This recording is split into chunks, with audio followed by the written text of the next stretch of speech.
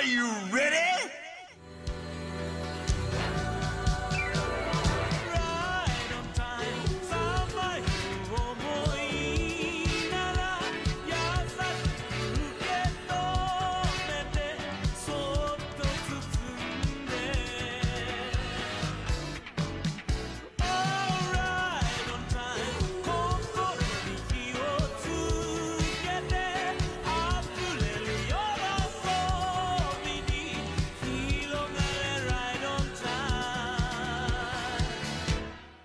Hello, everyone, and welcome to the Weeb Club, weekly number 14, I think.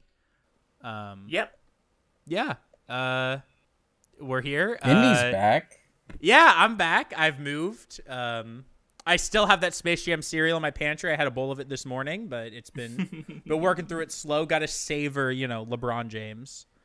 It was fun to work what you recorded into the episode because, especially because I would bring up things related to the clips I was about to show, but then early on in the episode I mentioned cereal, and what's cereal? I'm like, cereal, and then I post the clip, and I don't know, I thought it was funny that he was confused. Yeah, and it worked out well for you because I filmed it in 3 different segments, just without even, you're just because that's how it ended up working out, and it was just funny that I did that, and then it ended up being perfectly you were able to fit him into the episode. Yeah. It was just enough to not be weird that it just happened once or twice, but then it was not too many, I think. So I think that worked out. But anyway, I guess Vindy. Vindy, to address the elephant in the room. So WattheWut's not here this week.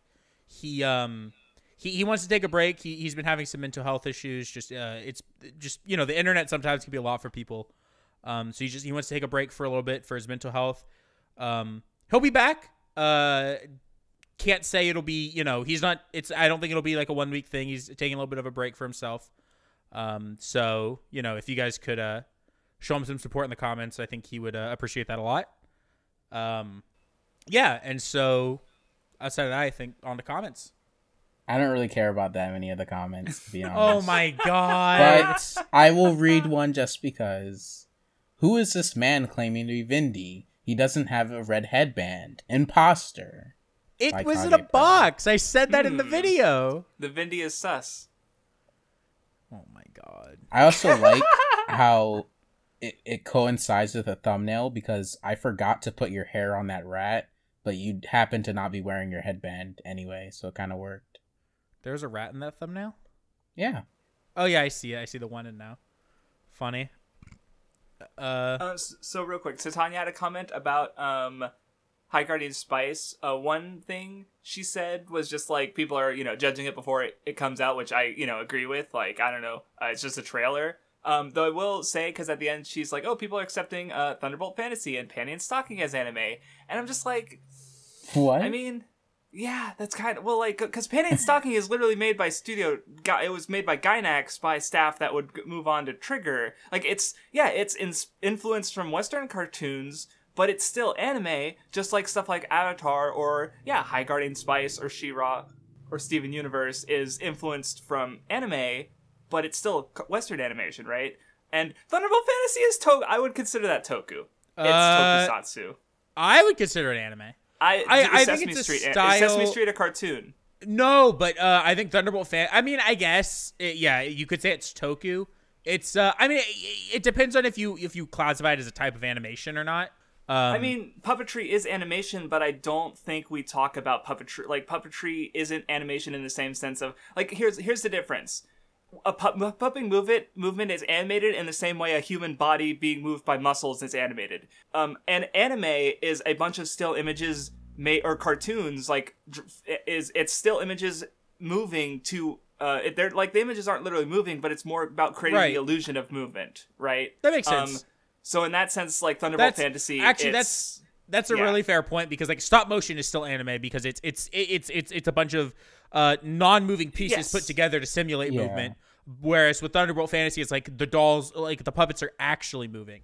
So yeah, I'd agree with that. Highlighted with special effects, which is where I consider it tokusatsu, just because it's closer to right, like Shokugeki Godaigon or Right. those kind of even like shows with live action actors, right? And here's the other thing to think about when it comes to Thunderbolt Fantasy as well, is that's not a fair comparison because it's made in Japan. Like, if you really wanted to bring up something like that you could use as a fair point, bring up, like, Chinese cartoons that very much look like and are inspired by anime, Chinese, right? Some people consider anime, or Korean cartoons. Like, those are much more fair. Like, this is a kind of rides the line, and some people consider this, but won't consider High Guardian Spice. But Thunderbolt Fantasy and Panty and Stalking were made in Japan. There's no comparison between that and High Guardian Spice. Right. They could even try bringing up, like, Korra, because, like, you know, it is animated, like, in Korea in part, I'm pretty sure. Oh, no, yeah, that's been the case for a lot of Western animation as well, where they outsource the in-between stuff to Asian, groups. It's like fucking TMS Studios back in the 90s did animation for Batman the Animated Series and DuckTales. Like, oh, shit, DuckTales is anime?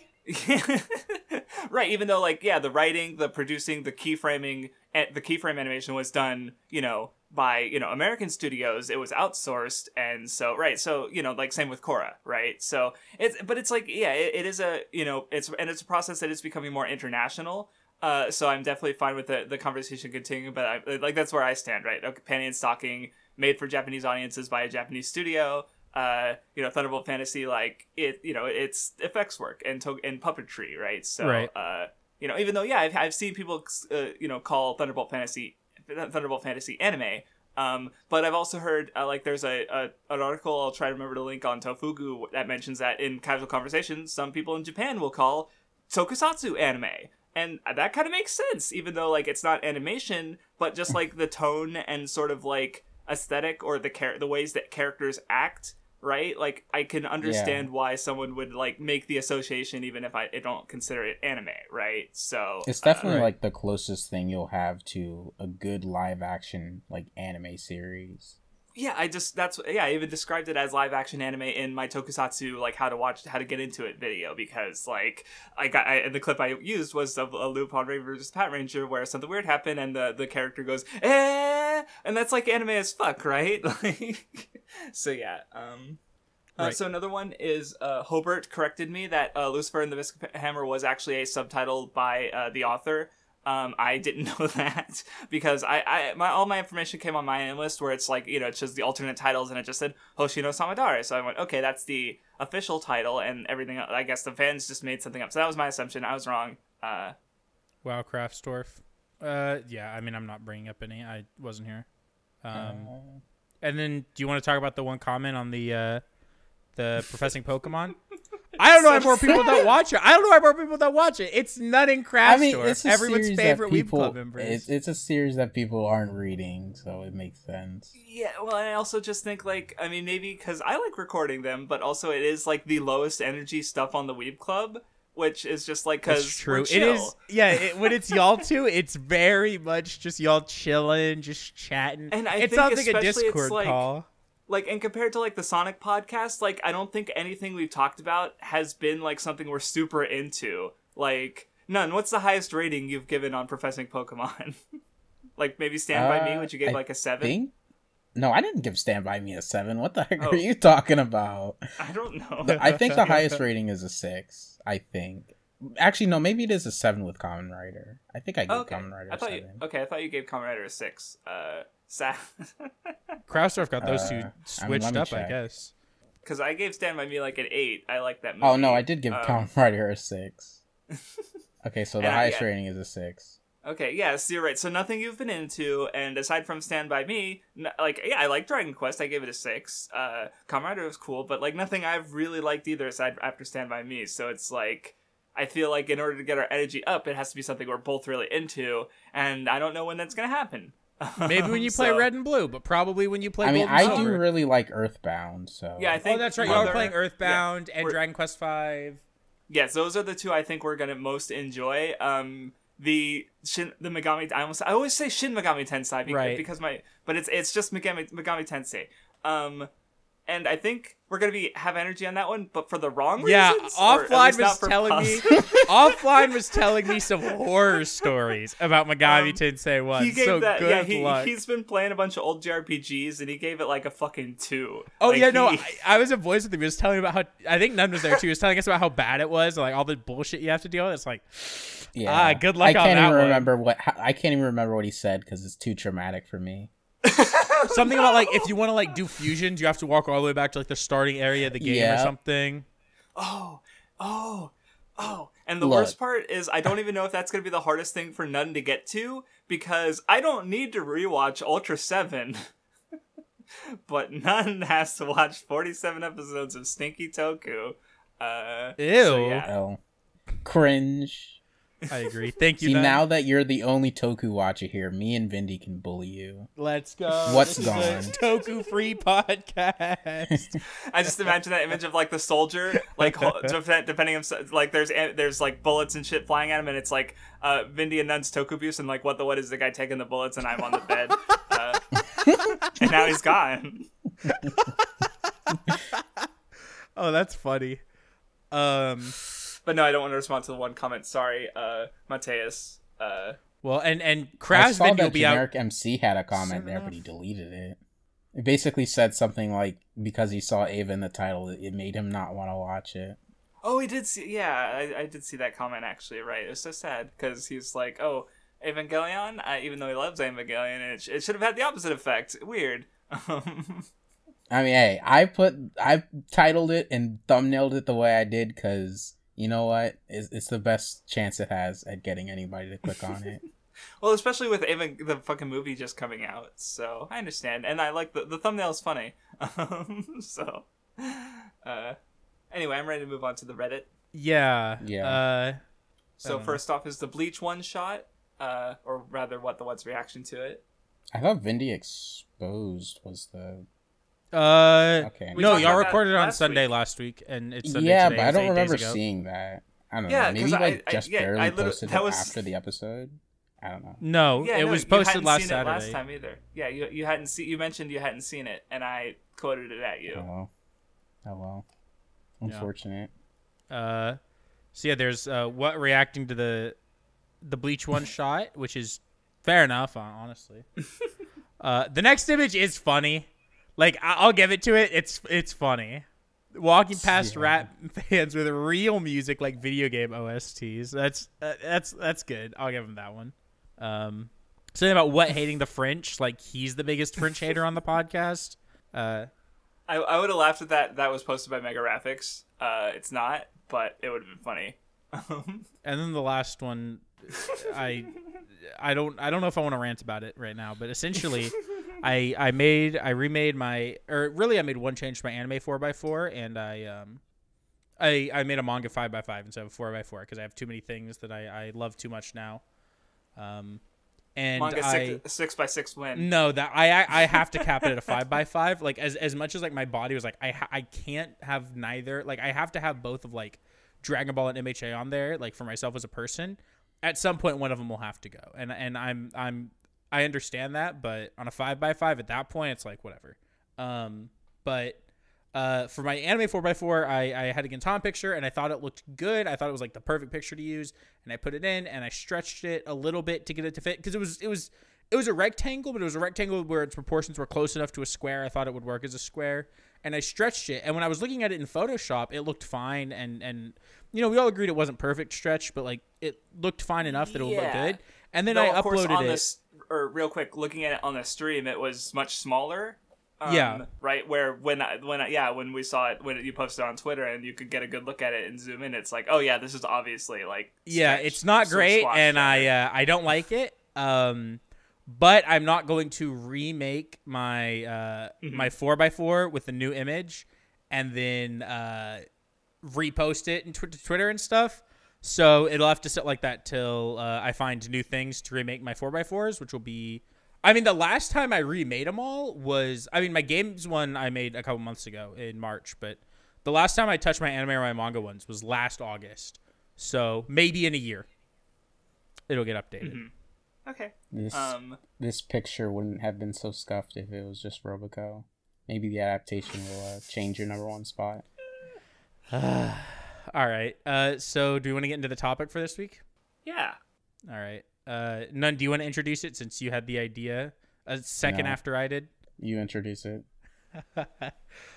So the topic for this week, the reason I said that is we were trying to come up with the topic, and Nun and I had the idea and said it, and I guess Nun had also had the idea and was about to type it in. But the topic for this week is we're going to talk about so both video games that are based on anime and then a little bit probably on anime that are based on video games. So it's maybe going to be about anime video games, which, you know, I think it's an interesting topic because I think, like, you know, it happens a lot, especially I think with action shows, right? Like you'll be watching like, you know, fucking like One Piece or Naruto or something, or reading it and you're like, this is fucking awesome. I want to play this in a video game, right? Because like anime is such like a passive medium where you're watching and you don't do anything, like you just watch it, that I don't think it's a surprise that people want to play an active role in it. Mm-hmm. Well, especially when you have like franchises like Sword Art Online that like couch themselves in video games. So of course there's going to be Sword Art Online video games. Are they good? From what I hear, no. But they exist. And yeah, obviously like any licensed thing, a lot of them aren't going to be good, but you know, that's just whatever. It seems like the shows that are like made to be a game are always the ones that are actually just like bad as a game for some reason. Mm-hmm. Yeah.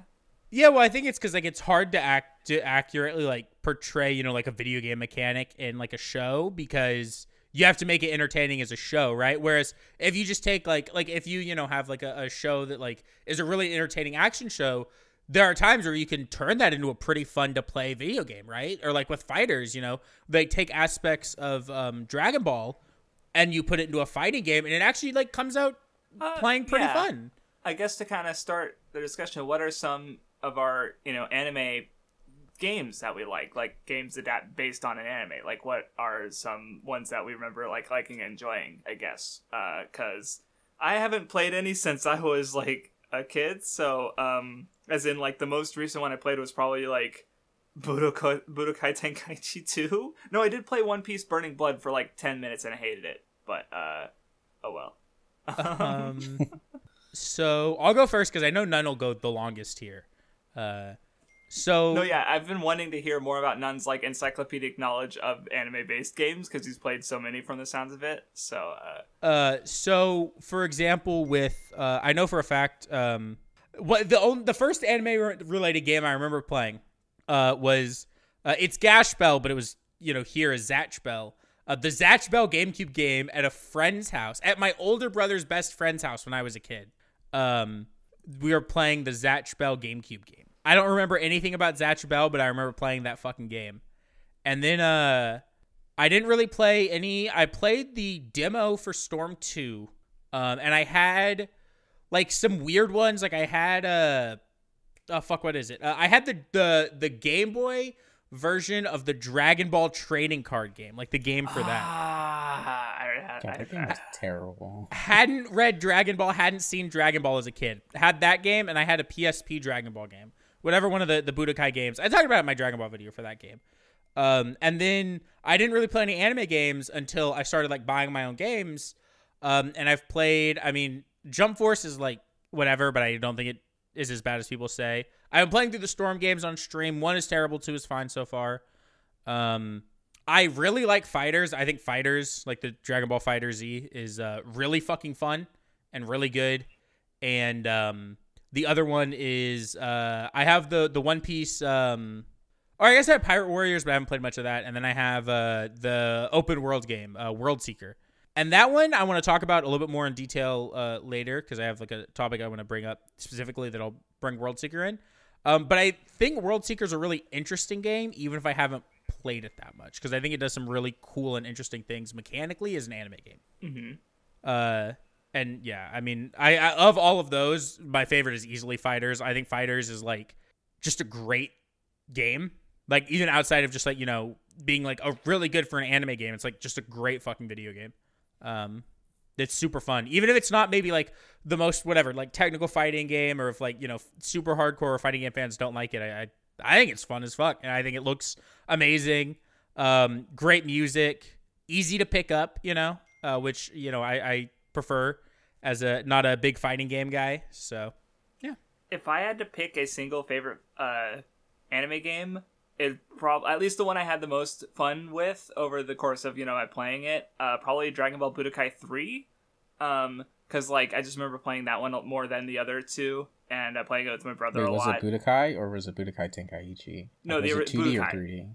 It was it was most partly there was 3D 3D, but it was. I mean, I get what you. I know the difference between It was 2.5D. Yeah, you could still go back and more like Tekken, right? Then yeah. Budokai Tenkaichi had more a more open sort of right. Right. So it wasn't like an arena brawler. It was more of a like a Tekken. I barely just wanted to played make sure. Budokai Tenkaichi 2 or 3. After that, really since Budokai 3 was just the one that I remember liking the most. The opening, I like the song, and because it's just an instrumental of one of the Dragon Ball songs, I think. But it was I remember really, and the animation was cool, and it had GT stuff, so that was kind of fun. Even though I did watch some of GT, but now looking back, I'm like, I don't know. And especially fun because I played Goku a lot. My brother played Vegeta. And so, a lot of our battles were just Goku and Vegeta, right? So it was just the perfect, rivalry thing. And it was just a game we sunk a lot of time into. And thinking back, I can't think of an anime game I enjoyed more. Though I guess one that I remember at least playing later was One Piece Unlimited Adventure, the first one on the Wii. I like that one enough. It's kind of an action adventure game kind of thing. Thinking back. But I mean, it came out in on the Wii in 2007, 2008, which would have been I would have been really into One Piece already at that point. Does it use motion controls? Do you have to throw out your fist to use Gomu Gomu no Pistol? I don't fucking remember. Maybe little waggle things, but nothing major. I would love it if you could do the Gatling gun, and you had just take your with the Wiimote and nunchuck and just start fucking going to town on the air to you know what I mean? Mm-hmm. But yeah, all the One Piece games I played maybe 2 that were more just fighting focused, and I didn't like them at all. I tried to play Burning Blood, like I said, and I just really didn't like it from the beginning. I don't even think I have more than an hour in it. I just don't like how it plays at all. And I also played it a few years ago, or not that long ago at all. I played a bunch of the Dragon Ball games. I never played any Naruto games. I borrowed a Metabots game from a friend, and I really like a 2D one on the GBA, and that one was really cool, but I borrowed it, so it's not like I could play it a lot. What were you going to say, Nen? Sorry. You hate it. You hate Naruto. I mean, I liked Naruto, I was just never into it, and I always had a chip on my shoulder because I liked One Piece more, and no one else agreed with me, because Naruto was the biggest thing ever, and One Piece was that dumb 4Kids dub show, and so eventually that turned into just an outright dislike of Naruto, and until I reread it on the Ned show. So yeah, I never played any of the games. And Craftsdwarf dog shit, so maybe I made out like a bandit there. Craftsdwarf spite hates Naruto just because it was more popular in the West than One Piece. I did. Yeah, unironically. Yu-Gi-Oh! Oh, I forgot about Yu-Gi-Oh! Because, I played a bunch of those games, obviously. And I like the ones that match the mechanics of the actual trading card game better, because some of the older ones didn't. Yeah. Because I feel with Yu-Gi-Oh! There's two kinds of games. There's games that are more based on the anime or the manga, where it's they get crazy and are insane. And then there's ones that are just trading card simulators, right? The same as the Magic the Gathering games, Right. And I really like those. Though the funny thing about the other ones is that they usually had type advantages. So Karibo could actually defeat Blue Eyes White Dragon in combat because Karibo was Shadow, and Shadow had an advantage against Light. So it was so stupid.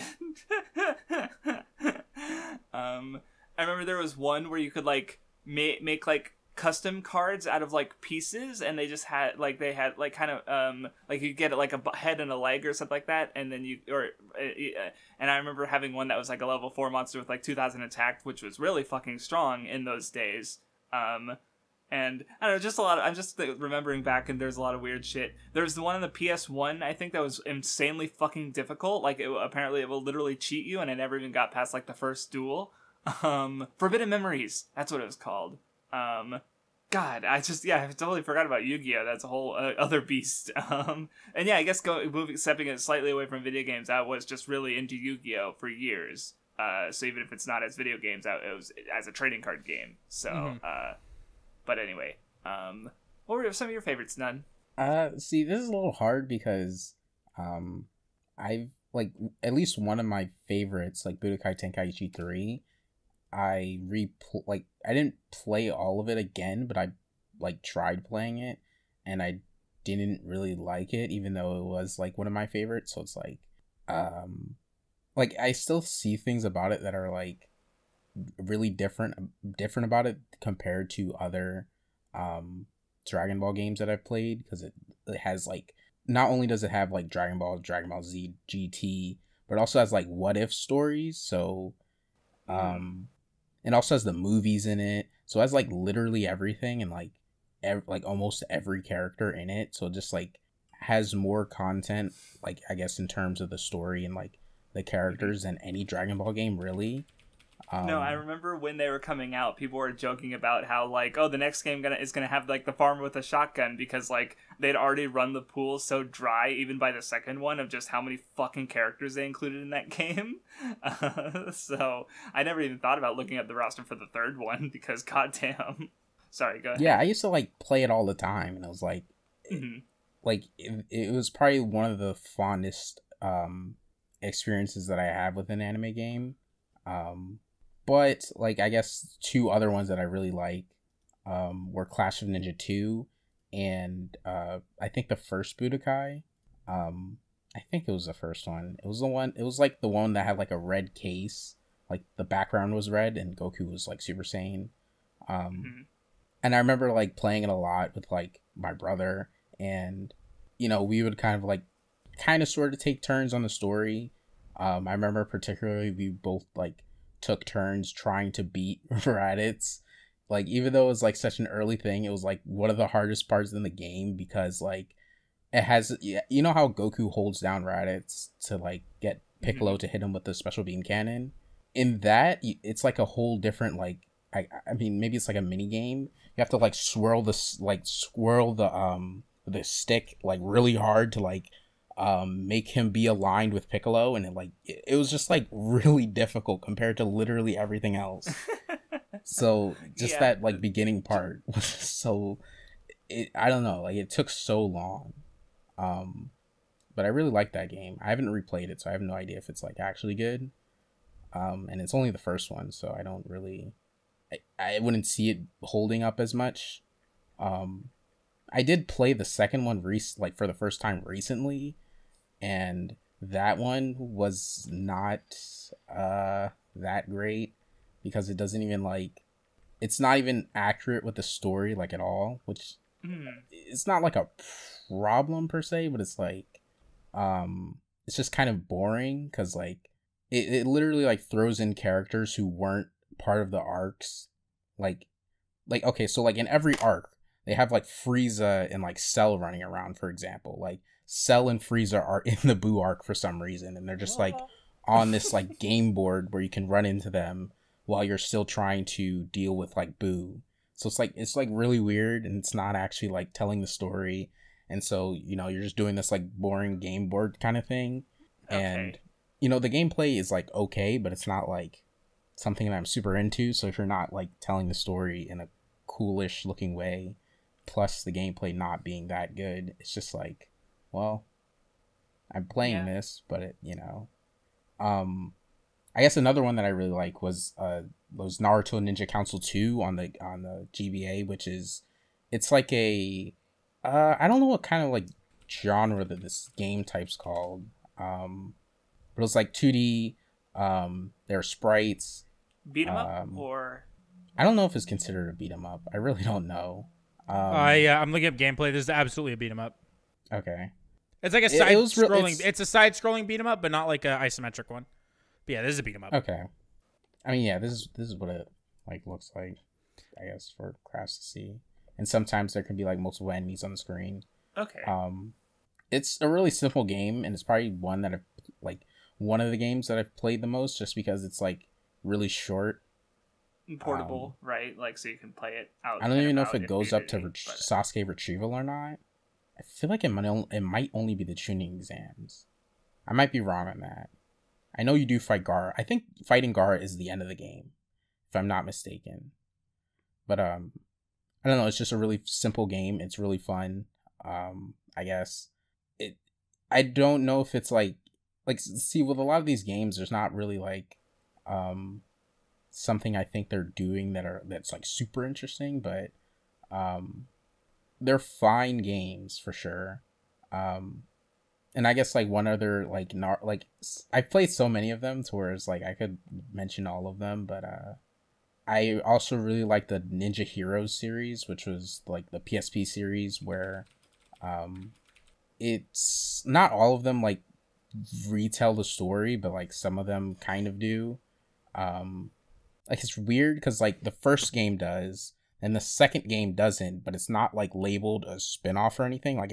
It's called Heroes 2.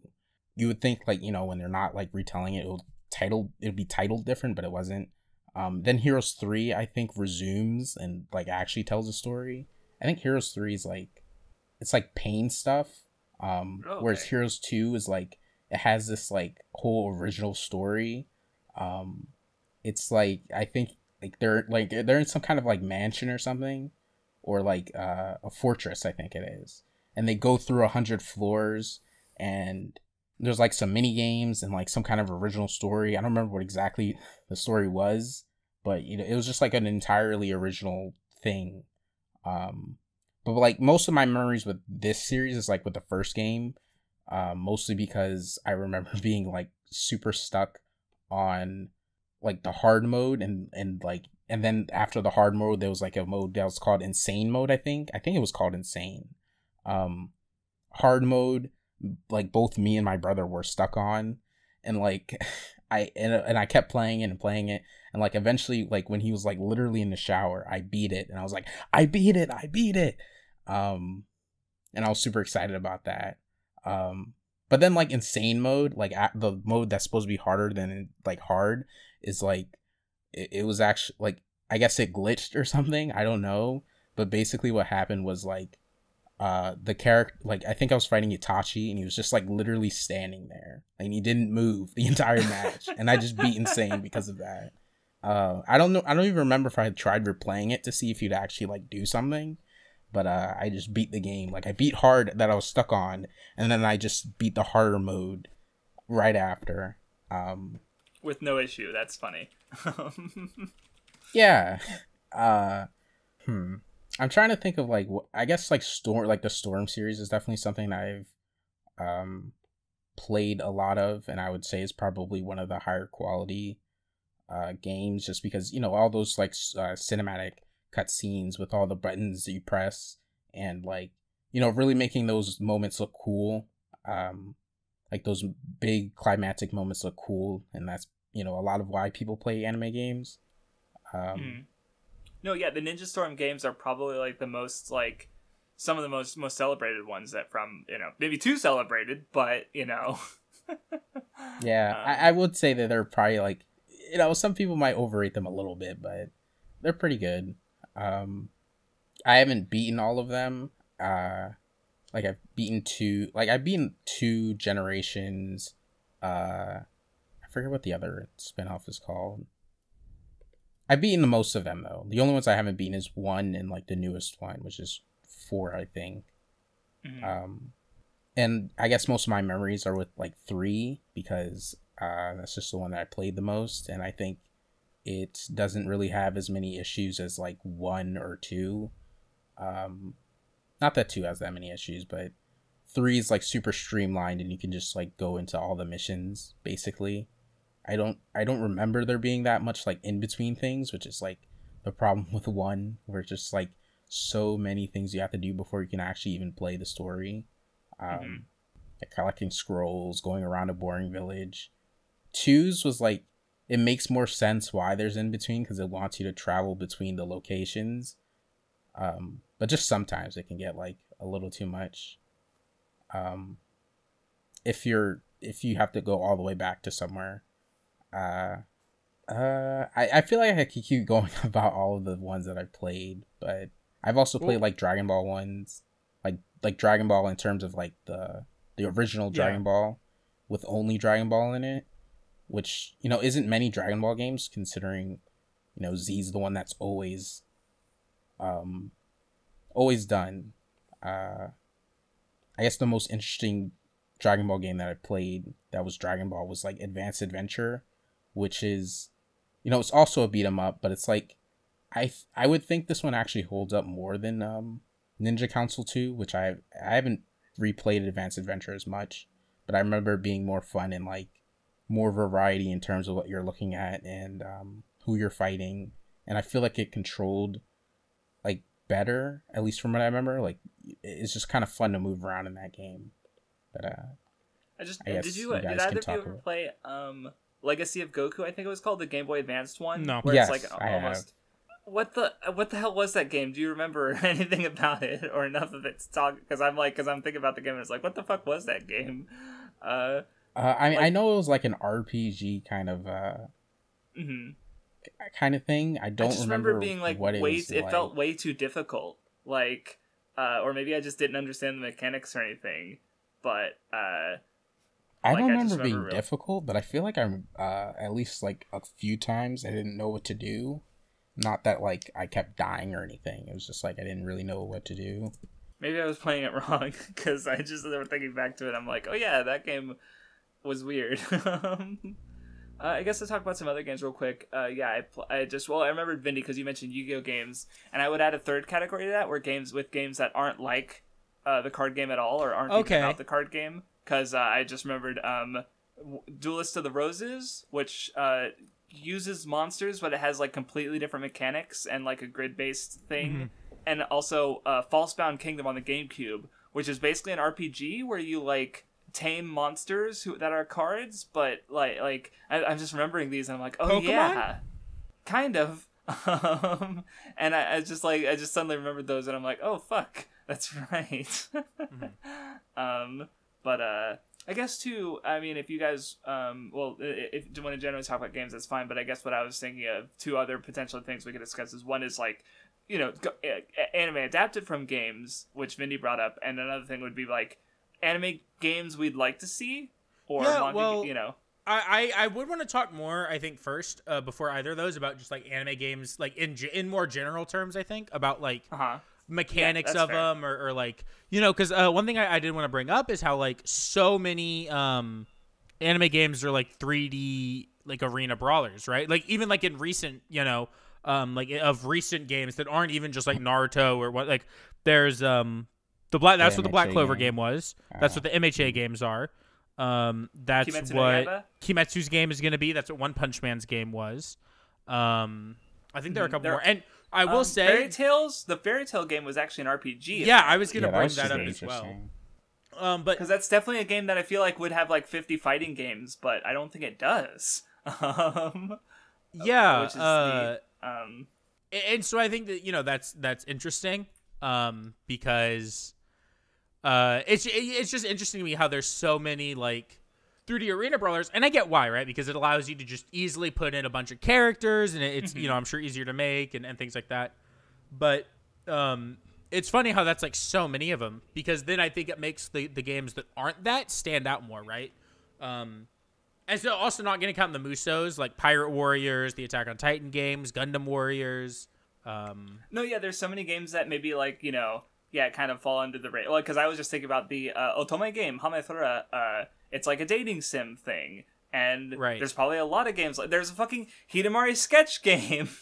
Oh, yeah. I mean, in terms of games that are dating sims, I can think of off the top of my head. That we don't, that aren't translated. There's a Bakemonogatari one. There's a ReZero one. There's a Konosuba one. Right, like there's way more. There's a K-On! Variety. Rhythm game in Japan. Oh, nice. Yeah.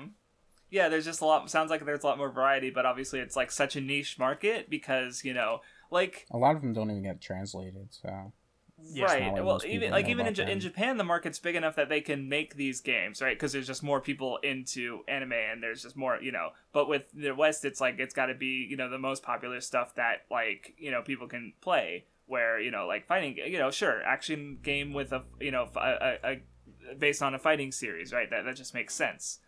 Where, right, like even if like yeah, I guess there was a Sailor Moon fighting game.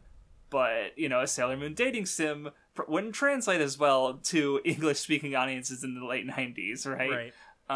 If that existed. But even though that'd probably be a thing in Japan, it wouldn't surprise me. Yeah, and I think there's a lot, and I'm glad that now the anime is getting bigger, we're getting more of these games translated. And it does seem like there are some, like games that are doing, like, the Kimetsu game, I was looking at some stuff for it. I actually think it looks pretty interesting. But then, like, yeah, like, I mean, we mentioned World Seeker, the Fairy Tail RPG. I think that, there are some games I can think of. There was Kakarot as well. Like, there are games I can think of that aren't, just the same thing. And I think that those are really interesting because, I'm happy that those exist. And, like, Kakarot's a game I really want to play because, like, I'm really interested in, in action RPG in Dragon Ball because, like, I think, an RPG works really well for Dragon Ball, right? Because in a lot of ways, Dragon Ball is a series where Goku and the other characters are constantly growing, and that growth is quantified in the series. And I think that's like a really cool thing that you can work that into an RPG system, and that's something that I think is really cool when you have game mechanics integrate with, I guess, mechanics of the world in the anime, and you do that really well. I think is like a really cool thing that I can think of. One game that I think does it really well. Yeah, I think I know the one you're thinking of, right? World Seeker? Yeah, because World Seeker does some really cool stuff. Like, the way it uses hockey, right, is there's two types of hockey. There's observation and armament, and you switch between them. And so when you do that, you have different, like, abilities based on it. And I think that's, like, a cool way to work hockey into a game system. And I haven't played this, so I am pretty sure it's true, though. But apparently, there's, like, Zoro DLC. And in the Zoro DLC, you don't have a map. No, your mini-map is fucked up, apparently. That's right, because Zoro has no sense of direction, which is a great way of working this, like, recurring joke from One Piece into your game mechanics, No, another way I've heard that happen is I think it's in Jump Force, but Sanji does 0 damage against female characters. Yeah, he can't he can't hit them. Right, because he doesn't in the series. So. That's funny. I didn't know that. That's cool. I think he just stops and he, like, has hearts in his eyes. I think that's how I heard of it is like he still like does the animation, but they just don't take any health damage. But maybe that was a different game, or maybe I just misremembered. But yeah, that's good. So and it's cool to see that level of attention to detail and stuff. Like, I guess to go back to Dragon Ball games, I always like it's funny seeing Hercule in the translated where he's always got like a jetpack and he does like he's weak. Right, like, or they'll translate some of those character differences like that into the gameplay at times, and it's fun. Yeah. Okay. Yeah, I think it does change the animations. Like, he's doing like attacks, I'm watching, but he's like shooting out hearts. Yeah, and like he'll hit them and then stop and like get hearts in their eyes and try to grab them as well, and they'll like slap his hand away. But yeah, that's funny that Sanji can't hurt female characters like that a lot, actually. But yeah, I mean, I think that, I would like to see more variety in anime games. And I think that, like, I'm sure, like, I would almost be willing to put money down that Arxis is working on another anime fighter. Because Fighterz did so well, right? And obviously, I don't think another one, like, I don't think, the only one that I think could maybe, and I'm not just saying this because I stan it, but when I just think about how large it is in the West, actually, I guess there's a couple. The only ones I think that could maybe rival Dragon Ball sales-wise would be like Naruto, MHA, or Kimetsu. I think are the only ones that sales-wise... A thought I just had would be a Jump one. Yeah, I mean, a Jump one would be really cool. I just don't know if, that would happen realistically. But I think if they do any of those three, then... But, I mean, I would be surprised with how well Fighterz did if they're not working on another one. And, I mean, I hope we get more interesting... games based on anime. Oh, should we also talk about the fucking big elephant in the room that we do have to mention if we're talking about games based on anime? Sure. Gotcha. Fuck. Wait, That's what? right. I just thought about it. It's like Oh. I just thought about it. We can't talk about it and not talk about gacha because I mean, in Japan, every they're fucking huge, yeah. anime or manga has a fucking gacha. I know there was like a Haikyuu one. There's like multiple MHA ones, One Piece ones, Bleach, Dragon Ball. Like there's so many gachas for or so many gacha games for all the fucking like almost any property you can think of. There was that one you were playing that just had like all these cute girl shows in it. Yes, Magi or no, not Kurara Fantasy, which was based on the Kurara brand of magazines, mostly seinen, like Hidamari Sketch and New Game and Yuyushiki, like a bunch of, and it had like fantasy designs of the characters, which was cool. I don't have images on hand. But even if you like a lot of those K-On, like a lot of those kind of shows, it's probably worth it to just go look up the designs. Yeah, I'm looking cool at this. See. I see New Game. I see Hidamari Sketch. I see fucking I think Yuri. Yeah, this is actually kind of pog. Right, and you get to see them reimagined in like, okay, well, what class would they be? So you. Oh my god, this game's based. Right. It's holy fuck! Look at this. There's a figure based off it. Yeah, she's hot. I mean, so this is the appeal of gacha games. Okay, if we're being honest, this is the appeal of gacha games: is a billion designs for characters you like. Getting to own them, getting to see them. And I'm sure if I could speak Japanese or read it, I would enjoy seeing the character interactions between these. It's a crossover thing, right? Like, right. That's fun. Like getting to imagine, like, oh my god! It actually had a K-On expansion. There was a K-On banner for this game. Look. All right, I gotta stop looking. I'm okay. Yeah, I know. It's a rabbit hole. You're kind of bigger a rat, not a rabbit. Different rodent. Wow. But no, I mean, yeah, I think gacha are super important to anime games because I mean, clearly it's not the future of anime games, thankfully. Right, because Kimetsu's getting a game, and you know what I mean. Fighterz did super well. Yeah. I mean, it's still. I don't like. Gotcha still seem to be popular. Like the fact that there are so many. Right, like even in the West, it's different, right? Because obviously, like Manga Record got closed down, and not every single one gets translated, right? Because that's just unfeasible. So yeah, it's. I don't know how long they're going to last because I mean, I think they'll last. Really like them forever, and spending money on them. Maybe they will last forever, yeah. But right. Oh my god, I didn't talk about my favorite anime game that I want to come out right now. Have you guys seen the JoJo's Battle Royale? What? Okay, you haven't. Okay, so in Japan, in Japanese arcades, there's a JoJo's Battle Royale. How the fuck does that work? You're in Morio. Dude, it looks so insane. I watch gameplay of it all the time just because it's so... Because, like, you play as the characters, like, have their stands. So, like, if you're playing as fucking, like... If you play as, like, characters who can, like, stop time, you blink forwards, right? As you stop time and move forwards, right? Okay. If you're, like, Bucciarati, you can, like, hide in objects because he can, like, zipper and stuff. It has, like, Giorno, and he can, like, make things. Here, you can, like, click around this. Hopefully this has, like, multiple characters. But yeah, like there's a fucking arcade JoJo's Battle Royale. It might be on PS4 or whatever as well, but I know it was originally an arcade game. And I want this game to be localized so bad, I would stream the fuck out of it. It looks so fun. Like an asymmetrical battle royale. That sounds interesting. Yeah, and it has like music going on, like JoJo's like OPs and stuff, and like you're in more. It looks so sick. I actually think it's one of the most interesting anime games or battle royale games. Yeah, yeah, it's one of the most interesting ones I've seen. Because then there's like Mista, who's just like he has a gun, right? And that's like cool as well. And like there's sound effects everywhere as you walk around. I feel like this would be super interesting too if like they implement the thing that like a lot of battle royales do, where you can pay money for like new costumes and stuff. I feel like this is definitely worth. I hope something more is done with it. I want this. Yeah, it looks super sick, doesn't it? What the fuck? I just remembered about it, and I would have killed myself if I hadn't mentioned this, because it's such a cool idea for a game.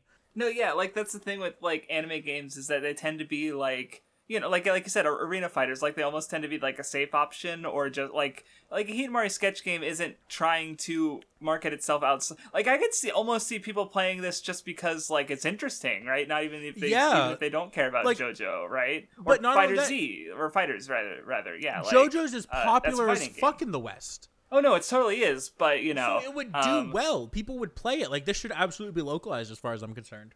Because I do think it would do like really, really well, actually. Because yeah, like I guess what I was thinking about is like, you know, hypothetical anime games we might like to see. Like even if like that sounds really cool, like obviously like it's not necessarily feasible. Right. Like one subject I remember people bring up was like a Made in Abyss video game, and it is getting a video game apparently. But like, you know, just the setting is kind of like a perfect fit for a video game. I feel like the way it's like layered and treasure hunting. You know, there's a few different ways they can go about it. So I'm trying to remember. There was I think a DS game that people were comparing to Made in Abyss, but I forget what it was called. I'm sure someone in the comments remembers. Etrian Odyssey. That was it. Thank you. I couldn't remember the name of it. Craftsdwarf. I know my video games. Okay, thank you. Yeah, so I mean, so it's, you know, Made in Abyss video game that isn't actually Made in Abyss video game. Right. But, what are some other series that could have like a wish list of interesting sorts. ones?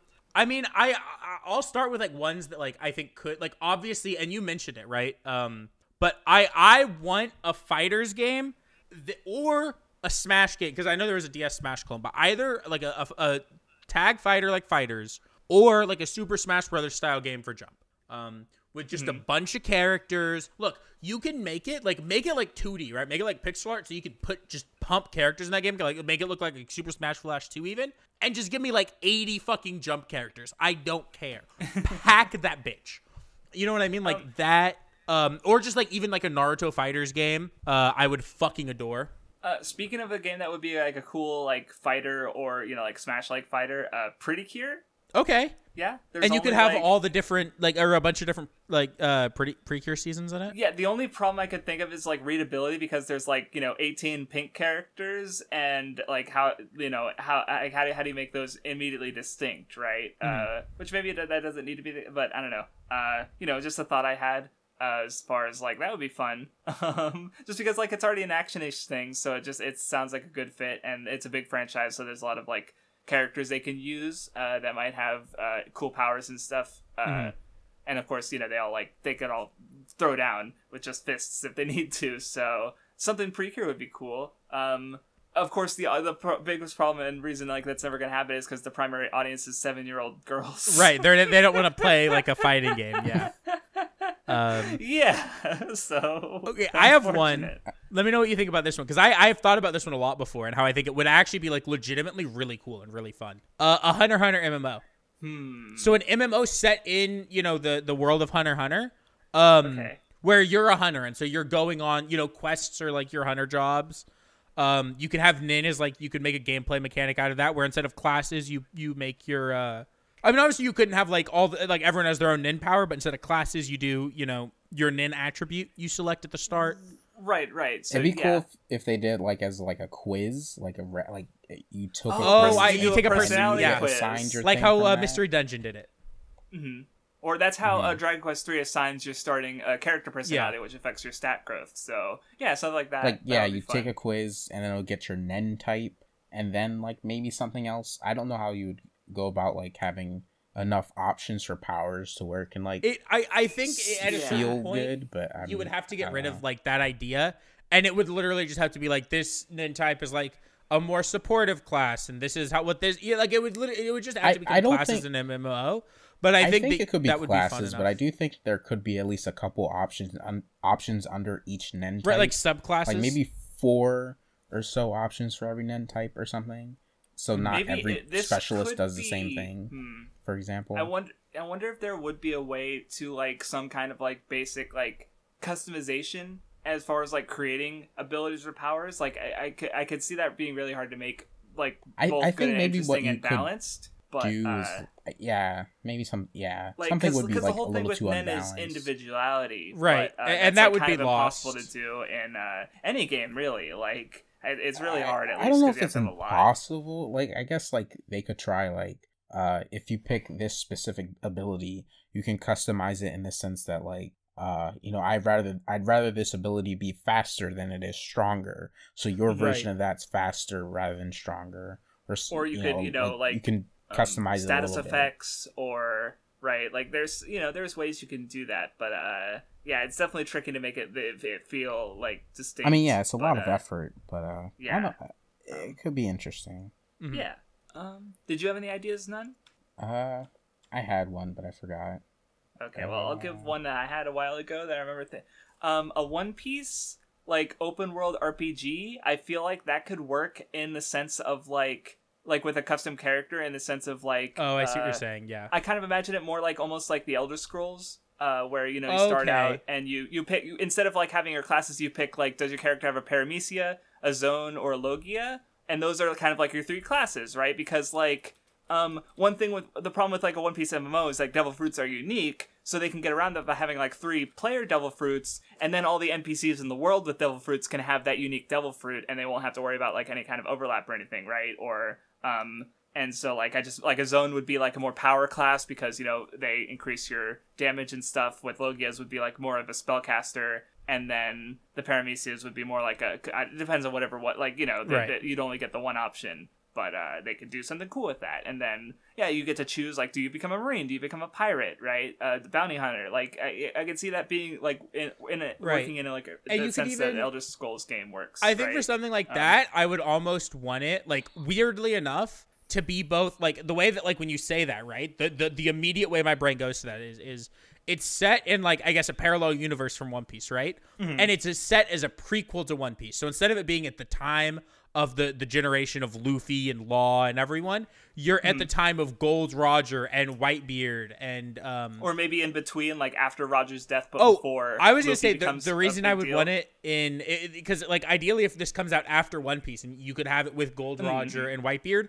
If you choose to be a pirate, you can choose which crew to side with to go to Raftel, and you could, either make yourself, or you could make Gold Roger, or you could make Whitebeard. Even like a Fallout New Vegas thing where it's like, okay, I can side with Gold Roger, I could side with Whitebeard, I could make my own crew. And if I side with Whitebeard and we get to Raftel, now Whitebeard's the next pirate king. Yeah. Or if I side with Gold Roger, now he's the pirate king. And or like you could side with the Marines and stop them, right? Right, like, exactly, and end the era of pirates altogether. Right. So yeah, no, like that could I feel like that would make the most sense for like a One Piece game where you can create your own character. But it also just sounds like, even just trying to imagine it sounds really ambitious. Or another idea I had is just now actually is like have a kind of like, there's like characters you can recruit into your party, like from maybe it's like a list of 20, maybe it's a list of like 50. I don't know how many, like, so basically a crew, right? Mm-hmm.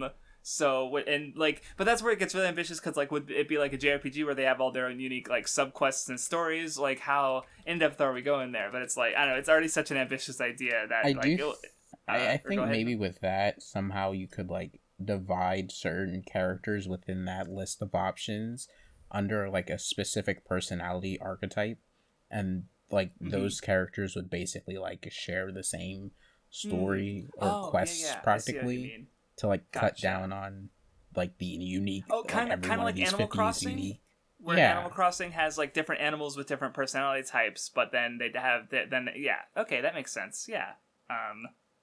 So it would also be cool to just have like a JRPG, like whether like with just an original crew having its own original story in the setting somewhere. Yeah, right? And like more like Dragon Quest, right, where it's just a more tightly focused thing. And you could do cool. It would be really cool. I would fucking love if you did it like this, where you could even set it at the time, if you do that, like at the time of like Luffy and shit, but make it a very small scale story, right? Don't make it this massive story spanning all these things. Make it a small story where maybe you're going around, the Grand Line, and maybe you do go to, certain islands that Luffy and his crew have been to. Maybe you go to Alabasta, or you end up going to Skypiea, or, you do something at Marineford, but it's not this massive world-ending story. It's like a very small, self-contained thing.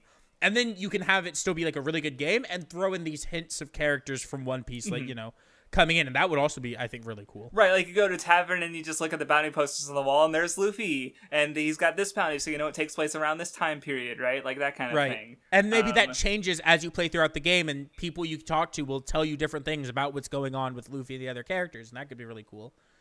Yeah, like you could literally explore places that like you could see the change that Luffy did to the places that you're going to, or like if you arrived there before him for some reason, you can see like certain things. Alabasta's a shithole when Crocodile's like its savior and that kind of thing, right? Cool. No, it's like, and I guess the other thing is that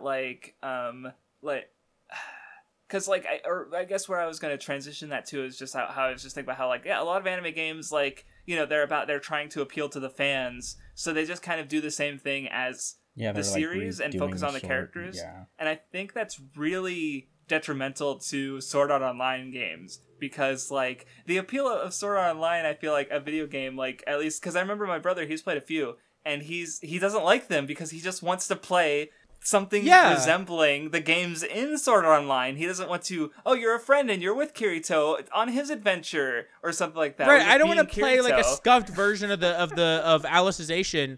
I forgot. There's a couple other anime games I mentioned. One of them is the Alicization game I played on stream. I don't want to play a scuffed version of fucking Alicization where all of a sudden there's this red-haired girl out of nowhere and I'm fucking like running around, like running there, and then I have to do busy work in the castle for 2 years because that's what Kirito and Yu-Gi-Oh did. Fuck that. I want to play in fucking Aincrad. Just, it's like a random guy. Let me join the Knights of the Blood Oath if I want, right? Let me fucking chill out. You know what? Let me chill with Klein. Let me be one of Klein's homies, right? Let me just like play through the game. I think actually you made a really good point, and it's actually really interesting. I actually think I would prefer, and you know, normally, you know, and I think this actually just comes from most anime games being made in Japan. Obviously, there weren't some. There was a Ubisoft made Naruto game. But like you said, you know, like Skyrim for One Piece. And I'm thinking about that, like, I would like a game like Skyrim for SAO, or even for Naruto, or all these other series where I think that, you know, they do these 3D anime arena games, but they don't try like a Western RPG approach to it. When I think a Western RPG set in an anime universe would be would be really interesting and really fun, you know, and there's a lot you can do with that. Yeah, and think about it again, I think the reason why that is because how Japan, like a lot of Japanese franchises operate, is they do it in a media mix way, where Pause and Select has a video on that, where they kind of focus on the characters, right? Like, the Haru franchise isn't about, like, let's do Haruhi, but with new characters. No, it's about these characters and what they're doing, right? So I feel like, I guess, a lot of these franchises, the reason that it is like that is because that's what in the media mix, the franchise is focused on the characters. Where I think when you look at a lot of Western franchises, that isn't the case. Like, how many Star Wars properties are there versus how many Star Wars properties are there that are about Luke Skywalker, right? Like, there's a lot of Star Wars stuff that just goes, let's do this, or these characters that have nothing to do with anyone who shows up in the main movies. And interestingly enough, a lot of the things that a lot of people's favorite Star Wars things outside of the original trilogy, and I guess I'll say the Clone Wars show as well, are things that don't have to do with Luke, right? It's Knights of the Old Republic. It's the Mandalorian. It's like, you know, I mean, I guess Luke is in these, but the Jedi Knight games, right? Like, it's these things that aren't actually the movies, whereas, you know, there are Star Wars games. There's like Super Star Wars, you know, for the Super Nintendo, where it's literally just you're Luke in a platformer. Right, but no one remembers or cares about those, right. Most people would say, yeah, it's a fine game, but it's no one's favorite Star Wars game, because someone's favorite Star Wars game is gonna be, you know, either something like Battlefront, where you like it because it's like a fun multiplayer game, or it's gonna be, you know, a Knights of the Old Republic, a Jedi Knight, a Republic Commando, where it's these new characters in the universe that you're playing through their story. Or it's your character, like, especially in the case like Knights of the Old Republic 2, where it's like your version of Revan or the Exile for Knights of the Old Republic 2. Right? So, you know, like, and I guess that's just a different, like, maybe that's a different mindset with how, you know, East versus West engages in franchises, because I've thought about that, where, you know, I feel like, especially like when you look at, like, you know, not H stuff, but like even just doujin material, where a lot of it is focused on iterating, like Toho or Kantai Collection, where a lot of it is like taking these characters that exist in this franchise and making them naked. It's doing their own thing with them, where I feel like in the West you're more likely to like do something inspired by the thing, but more like original characters, right? Because we very much have an idea of like they did it first, so you can't do that, right? Mm-hmm. Right. So you know, and like thinking even just about my creative stuff, like what are all my fan fiction? Doing like original characters in the same universe or based on or like an iteration on the same universe, basically, right? Except your Momo Curry one. Except that one and the Liar Game Danganronpa one, but the moment, so like obviously like there's a you know right, obviously, yeah, right, like it's not a binary thing because I'm but it's definitely like even like you know, Danganronpa, I think part of the reason like I did my fan fictions like that is because I'm able to use my original characters, but it's like every game has a different cast, even though even if the games link. So that's more like, you know, the Western sort of, you know, way to do it, but right, I don't know, it's just interesting to think about, and like so you know there's definitely a lot of potential for anime games. I do have some more wish list ideas, by the way, if we're about to move on topics. If not, it's fine, you can keep saying what you're gonna say, but if you're gonna move on, I have like a bunch more. I want to hear what I wanted to. Oh, yeah. Go ahead. Oh yeah, go. Sorry. So I think that like doing a Haikyuu game could be interesting because, you know, even though I haven't read it, I think it's like clearly one of the most popular sports series. This man just stole one of my things. Unfortunate. Well, yeah, so you keep going and I'll Would explain. be like super interesting in terms of getting people to play a game that's a little different from being an action game and being like, you know, a battle focused game. I don't know, I think Haikyuu would be a cool game to, especially because like, you know, it would still have some of that appeal, I guess, to where people could like still try it if they like battle like focus games, because you know, they are still like sports matches, and like, you know, you could have very exaggerated animations, like, you know, I guess Hinata's jumping up and he has like wings or something, and he does this like really cinematic, like, I don't know, something with his play, but you know, I do think it could be a cool game, and you know, a lot of people in the West do talk about Haikyuu, and I think it would do well enough. So yeah, I'd be interested. Yeah, so I was gonna bring up, because so there was the Captain Tsubasa game that came out recently. There was a soccer game, right, that was very silly and over the top, right? Another example I think of over the top silly sports games are the good, I'll preface, the good Mario sports games, right? And I think that there's a lot of space for that. Not with every sports series, but with like, a lot of them, you know? Yeah, something like, more grounded can't be that, like, and Kuroko no Basket could, right? I'm sure. And I'll lose some credibility with a lot of people probably in the comments for this, because I'm pretty sure a lot of the people don't actually understand, and they're gonna shit on me, even though, you know, as someone who actually does enjoy sports, right? I won't lie. You know, if you have EA Play Pro, Madden 22 is playable. I played some Madden today. You know, I have no shame in admitting that. I was playing some Madden. Played a couple games of John Madden's football. And, like, it's fun. Like, if you like, you know, a sport, a video game of that sport's fun, right? Like, a football game is fun if you like football. Yeah, is Madden been the same thing for fucking, like, 20 years? Yeah, absolutely. Do they make these small, minuscule changes? Yeah. Is it still fun to have a franchise with my friends where we draft the players across the league and then we play, like, a mock league, you know, where we go through multiple seasons and we draft every season, and then we'll make trades with each other, and, you know, you have to worry about your salary cap and all these other things, and then you know, you play every weekly game and it's generally against CPUs, and then all of a sudden now you're playing your game against one of your friends, and so then both you all have to get on at the same time, and maybe if you win this game you make playoffs, and if you lose you don't, but it doesn't matter for them, they're locked in first for the league. So now it's like, okay, well, you're not going to throw to me because, you know, you're an asshole, but I have to I have to surpass my limits and beat you to make playoffs, right? Like, it's fun. You know what I mean? Yeah. And I could see there's a lot of anime you could do that with, not even necessarily making it like insane, but like if you really wanted to get into it, make something like really special. Like imagine a K&B or a Haikyuu or like a Yoa Pedal or you know, Ace of Diamond or something like that, right? One of these massive sports series with all these characters. You know, you could have teams and, you know, it works like normal. And then you could add like a franchise mode where now all the players, all the characters in the series are up to be drafted, right? So then, you know, say you're doing a K&B one, right? You have 6 people, right, in the league. Okay, well, all 6 of y'all are taking one of the Generation of Miracles. So who's taking who, right? And then now you have your member of the Generation of Miracles. So now in K and B, you have to base a team around him, right? Right. So now I have to pick characters, different characters in the series, and I'm creating a team that's a hodgepodge of all these different characters. And I'm building a team. They're trying to build the perfect team around my member of the Generation of Miracles up against my friends and their member of the Generation of Miracles, right? And like you could do a lot of really good things by making a sports game and taking a lot of the settings, because like franchise mode's been in Madden for years, right? For like over a decade. It's nothing new to Madden players, right? But I think to anime fans who probably don't play Madden because they don't care about a draft. football. I don't know how that right. draft works. They don't care about football. But now if you put it in the sense of it's with K and B, right?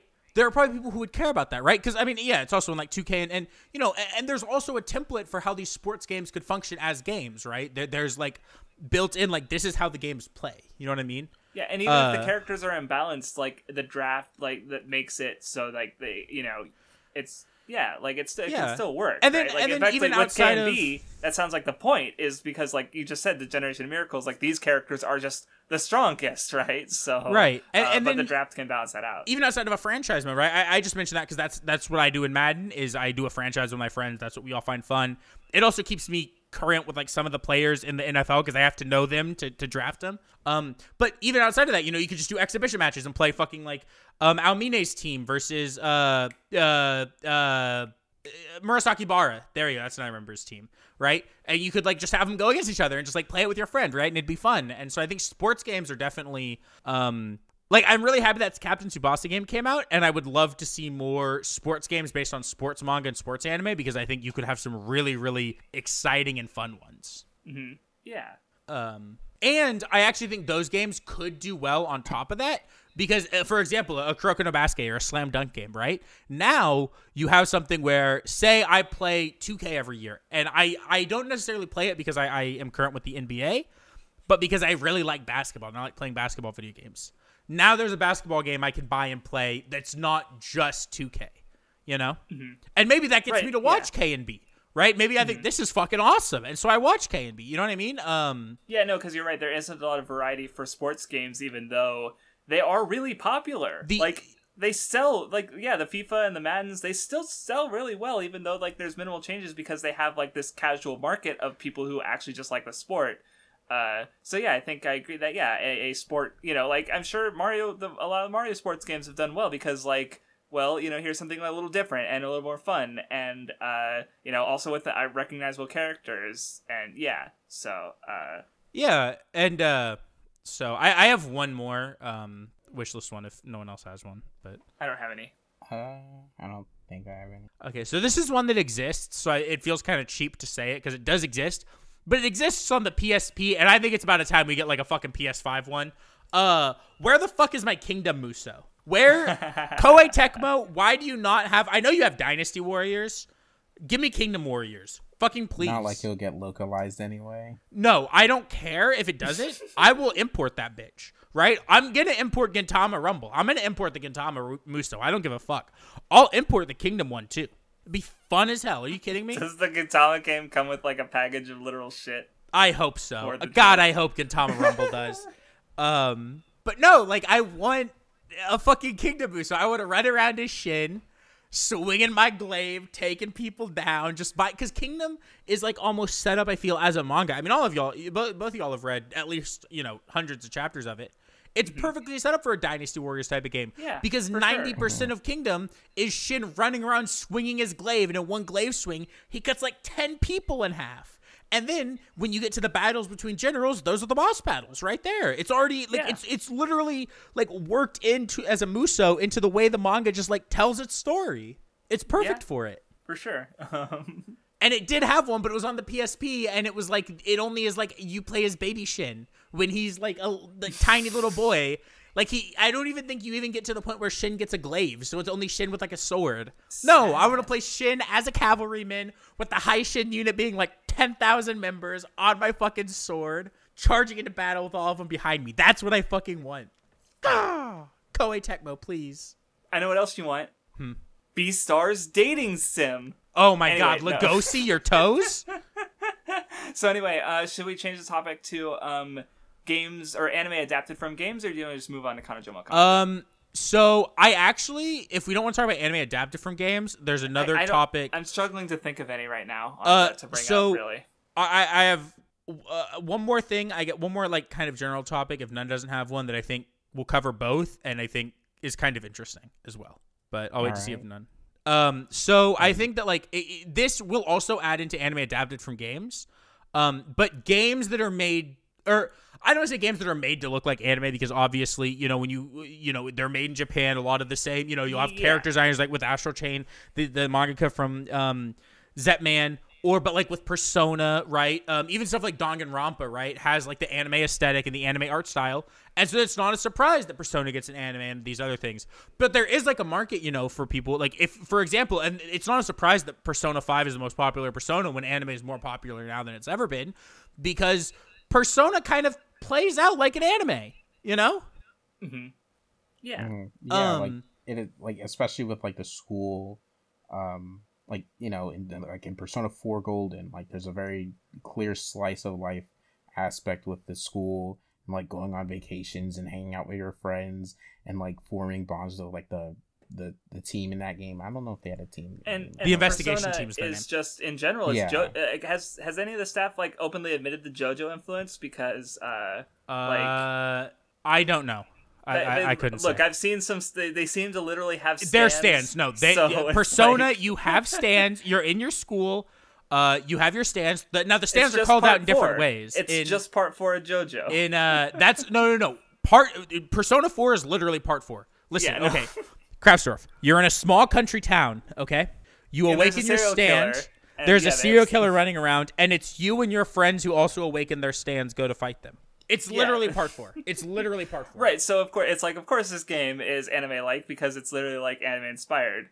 Though I guess another example that, because I talked about it last week, Dot Hack GU, where it's like, it's a very anime-like game, like just the way the characters like sometimes express in cutscenes and, you know, the overall tone of it, but it's also a franchise that is also partly like anime and manga and light novel, right? Like it's a giant mix of, you know, anime stuff. So like, you know, I guess you're mentioning games and anime art styles. So right. Like, another big one, Danganronpa. Yes. Yeah. It's got its animated adaptation, which I watched a few episodes of, and was like, and it has an anime sequel that I watched all of it. Well, but still, right? Like, and there's something even to be said just for, you know, certain, I mean, visual novels as a whole, because visual novels, a lot of them do bridge that line between being, you know, something that's closer to anime, and I mean, you know, they all have like anime style designs, but except for, I think it's, I'm gonna say this before someone says it in the comments. It's 428 Shibuya Scramble. I think it uses it's a Toku VN because it has real life screenshots of people. Okay, it's real life screenshots of people with words.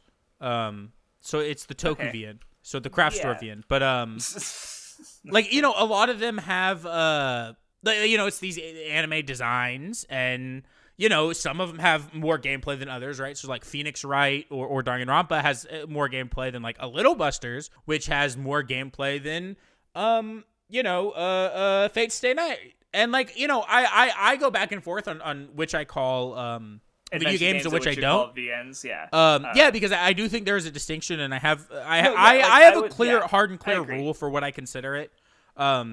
And maybe we'll talk about that in another episode if we do an episode on VNs, which I don't know if we would because only I think Crafts and I have read any. No, and even then I haven't. I haven't. Well, even then I still wouldn't say I've read that many. I haven't either, but I've read a couple, so like I have, you know what I mean. But yeah, I mean, I think VNs are an interesting thing because so many of those, almost all of them get anime, right?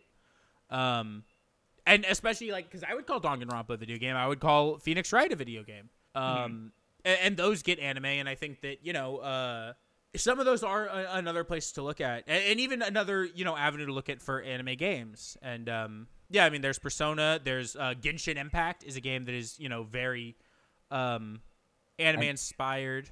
I think what's interesting about VNs too, compared to like games, is that like VNs a little more often than like games will have kind of this different relationship with like anime. Like Danganronpa is like literally has its sequel in the form of Danganronpa 3. whereas like a full blown game like Persona would never like have its straight up sequel to like Persona 5 or something be the anime. Right, and like I yeah, feel Persona like 5 finishes its story in the more. game. Danganronpa finishes its story in Danganronpa 3, right? So I see what you mean, right? Yeah, and so here's what the reason I wanted to bring up, games that are made to look like anime, right? I don't know if you've ever done this, but if you ever go to the anime tag on Steam, right? Obviously there's a bunch of anime games there, right? But there's a lot of games, some of them that I don't think should probably be there. Like I don't think Tekken 7, or I would even say I don't think Street Fighter 5 either should be there. But there's a lot of games here that like I understand why Steam has them there, because I do think that they are very clearly like there's like, like especially like anime fighters, right? So Guilty Gear, almost anything Arc Sys does. And even the ones that aren't, directly like fighters, they're called, like the fighting game community calls them anime fighters. Guilty Gear is not based off an anime. Under Night's not based off an anime.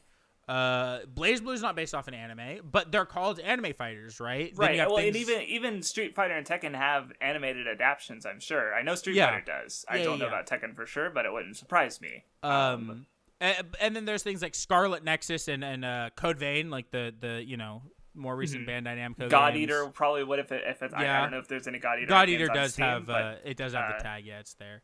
Yeah, and Scarlet Nexus especially comes to mind because the anime and the game came out very close to each other, right? So that's just like, and very recently, so that's just like right in my headspace, I guess. Yeah, and so I do think that there is like a much closer, almost like relationship than I think some people will say, because there is like there are these games, and I haven't played every game that's on that I see, or that I mentioned that, because like I played a little bit of Code Vein and didn't get super into it, but like I'm sure there are games. I am just gonna say that I'm sure there are, because I don't know, and I mean obviously there's Persona, but not counting that, but like I'm sure there's games like even I haven't played that like are video games that use like anime designs and stuff, and are fucking great and tell their own great story and have great gameplay mechanics, but still feel like the way an anime feels. You know what I mean? And so I do think that like that's like an interesting thing where you have these games that are not necessarily anime but very anime inspired, right? And are very clearly like potentially good. Wait, Bleach Brave Souls is on Steam? Is that the gacha? Yes. Huh. What? I just didn't know a mobile gacha could be on Steam. That's insane. Right? Like that. Yeah, I guess that does seem kind of weird, but I mean, it does have like more gameplay than like some other gachas do, because there is like the whole walking around and like pressing the action buttons and stuff. I feel like it could work a little bit more in terms of being on Steam. And here's I guess the last thing about just anime games is, have you guys seen this MHA fan game? Just click through this because it has gameplay. There's a fan game. I'm sure it'll get taken out eventually, of MHA, that all it is right now that's available is essentially just running around an open world as different characters.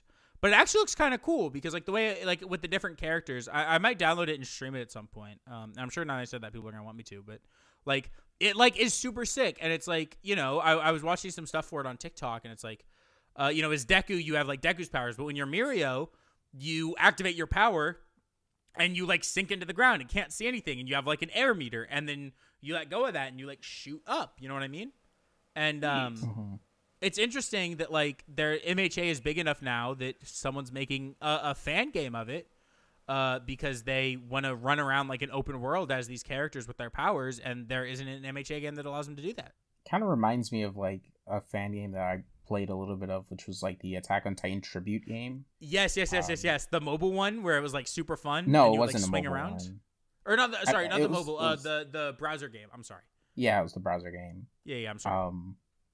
Yeah, it was a pretty fun game. Like, it doesn't like look the best, but like it definitely does simulate the, swinging around and slicing at a Titan's neck, and even has like multiplayer and stuff.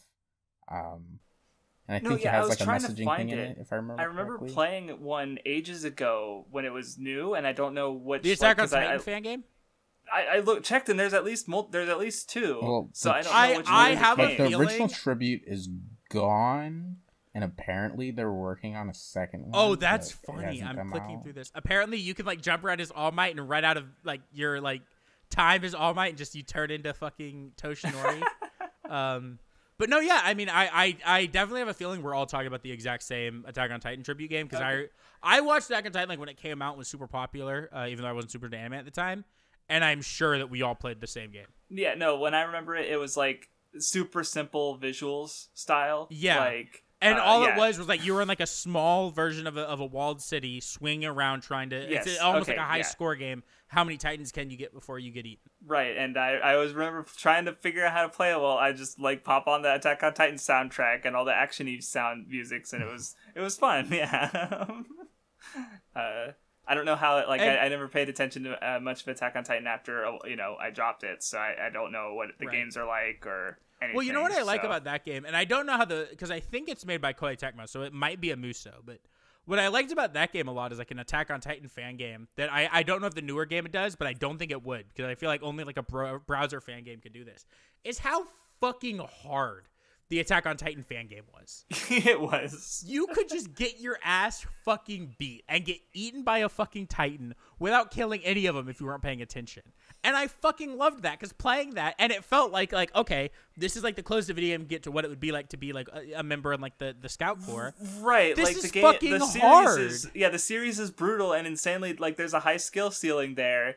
And like an actual game wouldn't do that because it wants to be accessible, right? And that like game helped me almost feel it. You know what I mean? Like that game helped me realize how fucking hard it would be to swing around and kill a Titan. Right, because it's easy to think like, oh man, yeah, these Titans, they sure are dumb. It should be easy to just kill them. And it's like, no. No, this is hard as fuck. But yeah, I think I'm about done with the topic. Though I'm sure there's more we could talk about. Also, we're over an hour and a half in, so yeah, I'm good now. I came in with like certain things I wanted to bring up, but I'm good now because I brought them all up. I mean, I guess one other thing that I just wanted to bring up really quickly was like the because I feel like somebody will mention it, like Luna or something. The like I don't know what the actual series of these games are called. But the first one's Naruto Rise of a Ninja, and the second one's Naruto The Broken Bond. And I think what's the Ubisoft super ones, right? Yeah, I think so. I what's offhand super unique and cool about those Western made. Did you? But, yeah, I mentioned how there were when I was talking about how there were no Western made. I said that Ubisoft made some Naruto games. He might have still commented it because I said it really offhand, but okay. But yeah, they're like super cool in the sense that like it has a lot more of the running around as a ninja element in the game, with like actual environments that you're kind of, traversing. And I don't think I never got that feel from any other Naruto game that I've played. I don't think it did that like the best that you could do it, but it's something that I'd want to see done again. Yeah, I mean, I'm clicking around like some gameplay of it, right? Which is something I've done for almost every game that individually has been mentioned, just to get an idea of like what it looks like. And this even just like in terms of like when he's like in a level and he's doing like level design stuff, like looks the most like a Western made video game. Just with Naruto. No, it does because there are major differences between Western made games and I mean, well, yeah, you could say Eastern made, but it's really Japanese made games. Like when you look at it, it's like the main places that make Japan games are the West, right? It's America, Canada, France, some other like smaller like alpha companies, and then really it's Japan. There are some Chinese and Korean studios, but generally they make like things like Genshin and like these very free to play games, mobile games, stuff like that. In terms of like big, $60 games, it's generally either the West or Japan. And this looks like a Western game, just with Naruto, which is really interesting. Yeah, it's like, and like, you can even like, there's more in terms of like leveling up your HP and your chakra. And I just think there's like generally some interesting elements to the game. And it is one that I want to replay the most, but I would have to like get an actual Xbox 360 because I can't really just emulate it. Yeah. But yeah, like I feel like this is one of the most interesting Naruto games to revisit. and it's the one that like I've played the least. I've only played each of the games once and never like revisited it or like super thought about it like when I was younger, but like thinking back, it's like super cool looking, and you can even tell with like how the combat itself looks that it's like not made by the people who usually make anime games. Right. And I guess real quick, since this is a really broad topic, if anyone in the comments wants to talk about like anime games they remember, like we didn't talk about any Bleach games. Like I'm sure there were several that got Western releases, but like that was never really our childhood, I think. So that was nothing we particularly like gravitated towards. If anyone wants to talk about any anime games that you played or ones you think would be cool that if they existed. Any wish list ones, please put them in the comments and we'll talk about them. I would love to see more ideas, because I'm sure there are ideas that we could even talk about next week, you know, like just in comments that we think are super cool that we just didn't even think about, you know what I mean? Yeah, but I also feel like, we should probably move on. So definitely. Vindy, how did you like Kanjo Kanjo episode Oh my 6? god. Oh my god. What a fucking anime, dude. Holy shit. All right. Okay. Oh my god. I actually think the scene where he's fucking talking to Milky-sama, his dad, and like Saki and Nagisa are like so like they could tell just by looking. They're like, she's gonna fall in love with this motherfucker. The commentary made that scene. She's falling in love with him, and he's like doing like the fucking Naoya shit, right? He's being himself. He's being a hero, and they're like, "Oh my fucking god, stop, please! She's gonna fall in love with you," and he just keeps going with it. I couldn't believe it. It was so fucking funny. I lost my shit. Yeah, it was good. I also just love that she's Amaranth. It's so funny that she's a titty streamer. I love it to death. It makes me fucking chuckle every time. Her dad almost deleted her fucking channel. God. Let me go look. Let me make sure there's nothing else in the episode I missed, because I feel like episode 6 was very much the one thing, right? It was he's trying to get her gone. I mean, obviously she's fucking great. She's amazing. I love her. I love that he was talking to him and he's like, "Look, I might fall in love with her, so fucking stop me." There's also she like Milky-sama punched like 10. She punched him and the dad like 5 times that episode. I couldn't believe it. She's punching boys. Best girl clear by far. Unreal. But yeah, that's my thoughts on episode 6. It was really good. It was probably, I mean, it was a great episode. Probably the least funny episode so far. But it makes sense why, because it was, you know what I mean? Like it was. I still thought it was good. Yeah. Yeah, it was still a great episode. Don't get me wrong. I'm not saying, I don't think it was the worst episode so far. It's probably one of my favorites. I just think it was like the least funny because it wasn't trying to be. So it was fine that it wasn't. Whereas episode 7. Woo, I love how I love how Saki's mom is like, she knows Saki's horny and she's totally cool with it. Like she's such a bro. She's basically trying to get her daughter laid. I love it. That's literally what she's doing. And like even by the end of the episode, she's like literally looking for more costumes. Yeah, it's really funny. God. And yeah, Saki in the bunny girl outfit. Bunnies are made for breeding. And well, even when Naoya like grabs her boobs and on accident because he was trying to like stop the nip slip from happening, she like hits him anyway. Like what she hits him, but then the way she like giggles and her smile and the way she like goes upstairs giggling about it, so fucking funny and so cute. Like, oh my god. And she's like Naoya's a pervert, but like giggling to herself about it, so happy. So stupid. And the entirety of the next day, she's running around crying, like she's so happy. Yeah, she's been waiting the entire show for this, basically.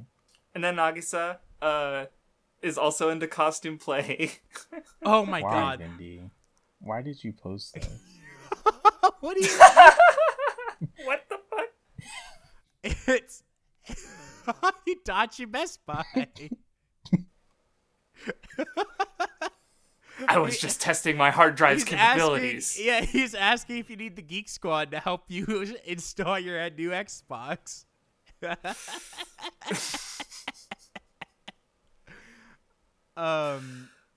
No, I fucking loved the maid costume shit. It was so funny. I love how like there was the part where they got super into it and they just kept saying like she kept calling him master and he kept calling her by her name and they were just like sitting on the floor doing that for I assume hours until they stopped.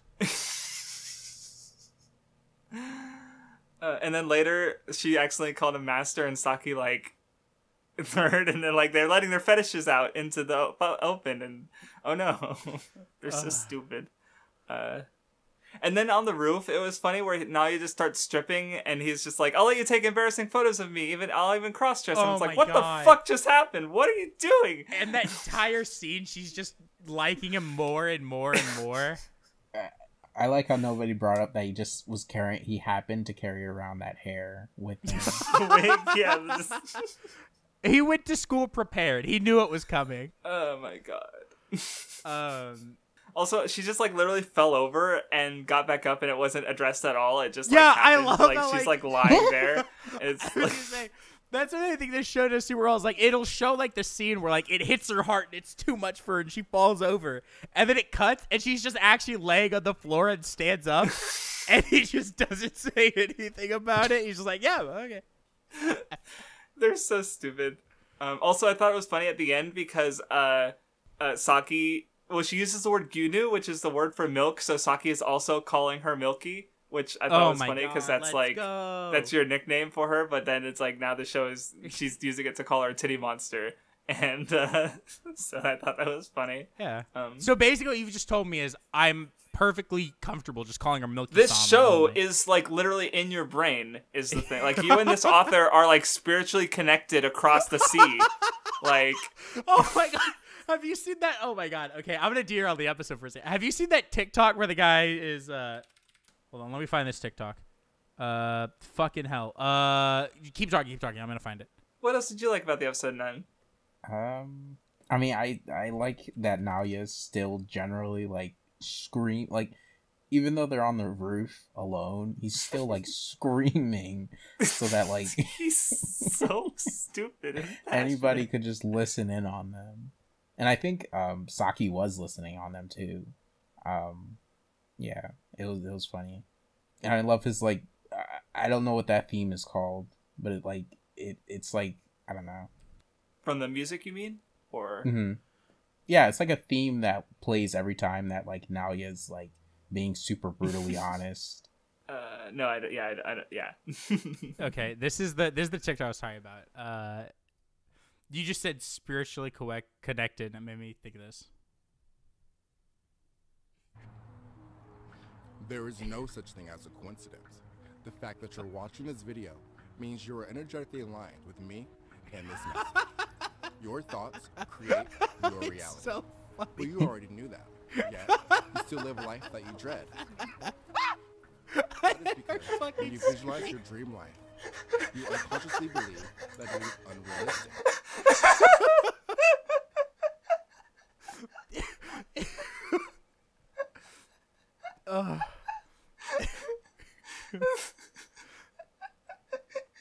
He just like looks really fast and she just screams.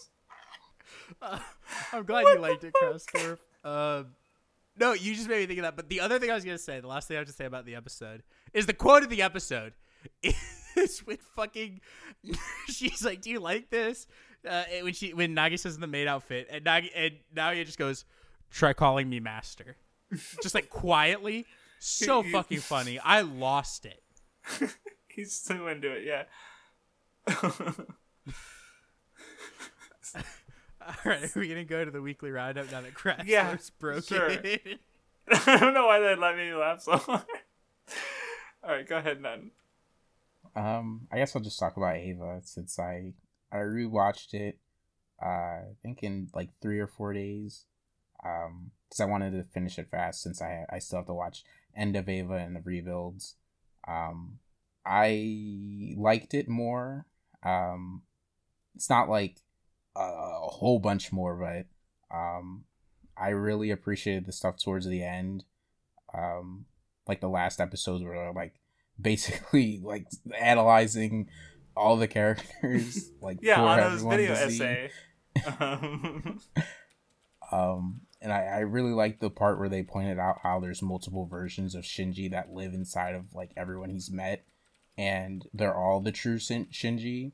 And you know, I do like how each of those Shinjis that gets created by the people he knows is like very clearly incorporated in part of him, because like at the beginning of the show, you know, Shinji isn't like, he's like super reserved, and he's like not really expressing himself much at all, like for the most part, except for like, you know, when he like has that outburst at the first episode when when he's asked to pilot the Eva. But other than that, he's generally like kind of trying to avoid interacting with other people.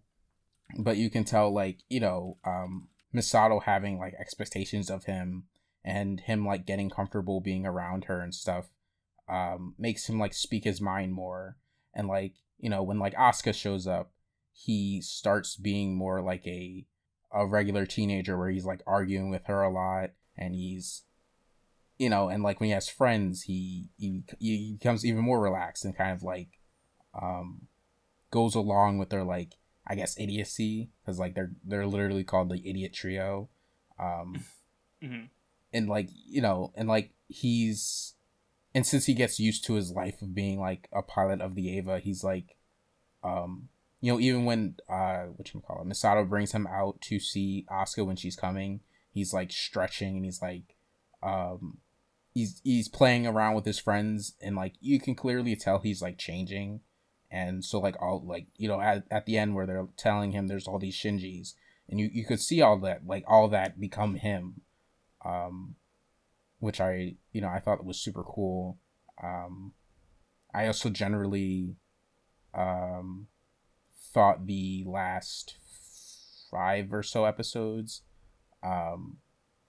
were, you know, pretty cool looking. I really like, I think people talk about the last 2 particularly as like, it's like they think that, you know, because of Ano running out of time, that's why they look the way they do. And like, that could be true, but I still think they look like, you know, super cool and interesting. I liked seeing the like seeing Shinji like turn into like a like more clearly of a drawing, and like, you know, you can clearly see the marker and the ink. And I think, you know, in that kind of way, as he's like, you know, facing himself and facing what he is, I think it's a really like cool and interesting representation of him as he's like basically re-examining himself.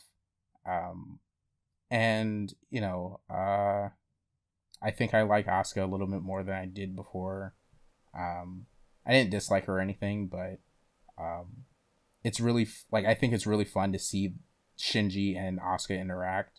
And like, I really like the episode where they're like, you know, they have to synchronize, because they have to take out that enemy that splits itself in 2, and they need to hit the cores at the same time. So like throughout the episode, they're, you know, literally playing that like dancing. Yeah. I remember and like, that it's a really fun episode. I really liked it. Mm-hmm. And you know, what were you gonna say? Oh no, keep going. I am interested in like seeing End of Eva again, because, you know, even though I like those last 2 episodes, I can see how they leave something to be desired in a sense, just because you do know how Shinji's life is gonna be. Like, you do know that Shinji at the end decides to, you know, try to like himself and try to recognize that since there's multiple versions of him, there's other Shinjis who have the possibility of having value outside of being an Eva pilot, since he was like really worried about like, this is the only value I have. But since there's so many Shinjis, you know, that doesn't necessarily have to be true. Like he says that, like, you know, there could even be a Shinji who isn't an Eva pilot, which was interesting. Fuck you, Vindy. But like, I guess the thing about the end of the show is that you don't really know what happens with Asuka. Like she's just like, you know, yeah, she's just it kind of like focuses so much on mentally fucked. Shinji that you don't really know, and it also like it shows you brief flashes of like Misato and Ritsuko, but like what the fuck happened. You don't actually know, right? Yeah. Like, I think that even if Ava never got, like, extra stuff other than the TV series, I think it could be cool and good in its own right and, like, satisfying even. Because, like, I do think certain series are able to do, like, a purposeful, like, you don't know what happens at the end, but you, like, it still instills this sense of hope and, like, sense of, like, you know they'll be all right, and it almost doesn't matter what happens, kinda. Because, like, you know, like, Shinji is bad, like, he is trying to like himself, and he is trying to see that these other, like, the reality he made for himself isn't, like, the true reality, I guess. And there's more outside of him, like, there's more things he can find outside of his own, like, observations.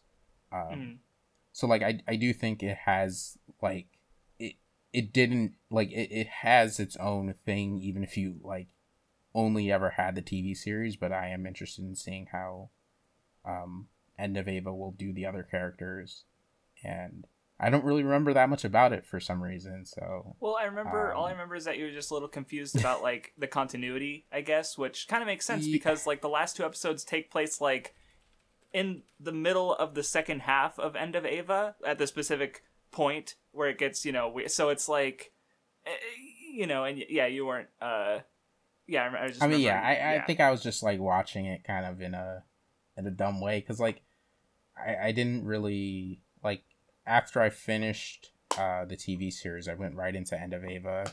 I didn't really look at anything about it, or, like, really like I just clicked on it, like, right after, and I guess for some reason I just missed the parts where it would flash cards to say this is episode 25. And this is episode 26. Right, where it establishes that it takes place right after 24, right? So, like, and so, like, when I was watching End of Ava, I was just watching it. I was like, what? Why is this repeating? Like, why is Shinji doing this again? And it was, like, a little frustrating, I guess. Right, how and he so, finished like, his I character paused, arc. Why and is he a sad boy again? Yeah, so. I paused at some point in the movie, and I was like, okay, what's going on? And I, like, read the description. I was like, oh. And so, like, you know, even though I did, like, have that correction before I finished the movie, I still watched a significant amount of it while thinking of it a certain type of way, to where it's just, like, I'm not going to, like, just suddenly, like, fully be able to appreciate it if I already wasn't into it from, like, how I was watching before. Are you going to watch the rebuilds after that, at some point afterwards? 'Cause especially now that the last one is out. I mean, yeah, I am going to. Okay. Cool. Oh, is that why you that's watched mostly it why I first? was. Oh, okay, yeah, that makes sense. Yeah, I should have figured. Cool. I don't know when I'll get around to rewatching the rebuilds, right. but Ava's good. So this man didn't tell me to do this, but I'm gonna throw him under the bus. All right, just so all of y'all know. I'm gonna give WattheWut's weekly roundup because I know if he was here, this is what he'd give. He watched Ava 3.0 plus 1.0 and gave it a 9. That's all I'm gonna say. He loves what the fuck? What loves Ava now? Yeah, I kept telling him that Ava was his favorite thing and that it was gonna be on his 4x4 and that he loved it, and he told me to stop. So, yeah. I do hope it's like I mean I hope when I watch 3.0 plus 1.0, I do really like it. No, I've heard, you know, mostly, even though I appreciate the TV series more, you know, it's still only at a 7 for me personally. So, I would be interested in, like, the challenge for the rebuilds to make me like Ava more, because, you know, I did want to like it a lot more. So yeah, it'd be cool to see. Yeah, and I've heard that the new rebuild movie kind of gives the series a bit more closure. So I don't know, sounds cool. I'll watch it eventually, I'm sure. But is that all you have to say on Ava for now? I guess Misato's the best girl. You're so fucking smart. Oh my god, come here and give me a kiss. Isn't fucking he? Hell. No, not Masato, I mean, Misato. I mean, I will say I do like Asuka's interesting. I'd still say she's one of the more, like, especially, like, I think episode 19 that gives her, like, all of her context. Like, I really like that episode, and you know, I like Asuka, but, you know, Misato. But Misato's so hot, and there's literally like a 2-minute sex scene where it's just sex noises and you're looking at an alarm clock. Ava's built different. That's what I'll say. Yeah. So is it my All turn right. now? Yeah, mauled about or how good movies for a change. Yeah. So so just to preface this, I finished a lot of things in the last week because I didn't have internet, and so I prepared ahead by downloading a lot of things. I'll give a couple of the things I finished that I'm not going to talk about here, that I'm not also going to talk about in other facets on the Weeb Club. I finished Phase 2 of the MCU. I finished Arkham City. I finished Dead Space. I finished The Boys Season 1. And I finished Mario 3D World. Maybe I'll come back to those later. But today I did a little thing where I sat down and watched the Snyder Cut. And so with that, I'm current on the DCEU. So if you wanted to split the DCEU into phases, like how Marvel has it, Phase 1 would very clearly be Man of Steel through the Justice League. Very clearly as well, and I'll get to that when I talk more about the Snyder Cut, Phase 2 is Aquaman through, currently is the Suicide Squad. The biggest surprise to me was that Phase 2 of the DCEU is actually fucking great. There's one movie I don't like in it. Wait, hold on. Question real quick. Yeah. Is the DC, like, what phase is the DCU in currently? I would probably say still 2. There hasn't been a team-up movie or anything. Oh, okay. I would say it's either in Phase 2 or it's fucking dead because like it's not dead because Okay. Aquaman sequel's coming out next year. Okay. DCEU Flash movie's coming out next year, and I think Okay. Black Adam's also DCEU. I guess I just thought it's kind of weird that because they're doing like Joker and the other Batman movie where it's like they're doing these live action DC movies that aren't in the continuity for the DCEU. And they're in a really weird spot, and I'll get to that, but like just to go through some of the movies. Aquaman's really fun. I enjoy it a lot. Jason Momoa is a fucking hero, and Aquaman is a goddamn himbo. Okay, here's the thing I'll tell you about Aquaman, so you can understand how funny it is, and how just entertaining it is. So, okay, I'll set up a classic superhero fight scene moment for you. Okay, try to picture it in your mind and tell me what the general outcome of this is. Okay, so there's a fight going on in a city. Okay, and part of that is a church that has a bell on top of a tower gets like destroyed, and the bell is falling and about to hit a little girl, and our superhero sees the bell about to hit this little girl. Normally, what does a superhero do? Save the girl. He saves the girl, right? So he jumps in front of the girl. He either grabs the girl out of the way or will like hold the bell and set it down, right? That's normally what he would do, right? Aquaman shoulder tackles the bell like he's a fucking linebacker. Like he just goes flying through the air at like Mach 10 and hits the bell into another building with his shoulder. It's insane. It's fucking hilarious, and I love it. And that's just how all of Aquaman is. I think Jason Momoa is like actually just a really charismatic actor. I think he's really good as Aquaman. The movie is like a sci-fi movie, just instead of in space, it's underwater. It's really fun. I enjoy it. It's like a 7, maybe an 8, you know, maybe like the average MCU movie level. Shazam was really fucking good. I'm sure people remember when Shazam came out, everyone's talking about how good it is. Shazam's really fucking good. I like Shazam a lot. It's funny. It does a lot of things really well. Just really fun movie, really good. Birds of Prey is enjoyable. I didn't love it, but I thought it was fine. I could see a girl really liking the movie more than I could. I think there, might be some things, I just don't fully love about it, because it is very much like a movie about female empowerment, because it's about how Harley Quinn and the Joker are broken up, and she's trying to become her own person, right, and separate herself from always needing a man, is what the movie's kind of about. It's kind of interesting that the newer cartoon series also does that. The Harley Quinn show. I do like that Harley Quinn as a character is starting to separate from the Joker more. I think it's actually really cool. And I think Birds of Prey was fun. I enjoyed it. I thought it was a good time. I think Margot Robbie is really, really good as Harley Quinn, and I'll get to that in 2 movies. Wonder Woman 1984 is the only bad movie in Phase 2 of the DCEU. Fucking dog shit. It was boring. I didn't like it. Then was the Suicide Squad. Well, that technically came out very recently, right? Yeah. You just watched it first? I watched it before the Snyder Cut because I didn't have 4 hours to watch the Snyder Cut, so I watched it. But I'm going in the order I watched them in. Because, I'll get to how the Snyder Cut is just not a part of the DCEU, kind of. It's just not. Okay. Because the DCEU's already gone past it and just doesn't care about it. It was very much made outside of it as like an alternate timeline it could have gone on that I wish it had. Even though The Suicide Squad could legitimately be one of my favorite movies. It has, okay, it's the most Vindy movie of all time. It has a friendship shark man who speaks in like 2-word sentences and is a fucking hero and a goat. And I thought he was going to die for a second and I almost cried. Okay. It has John Cena, and it has a girl whose superpower is literally that she controls rats.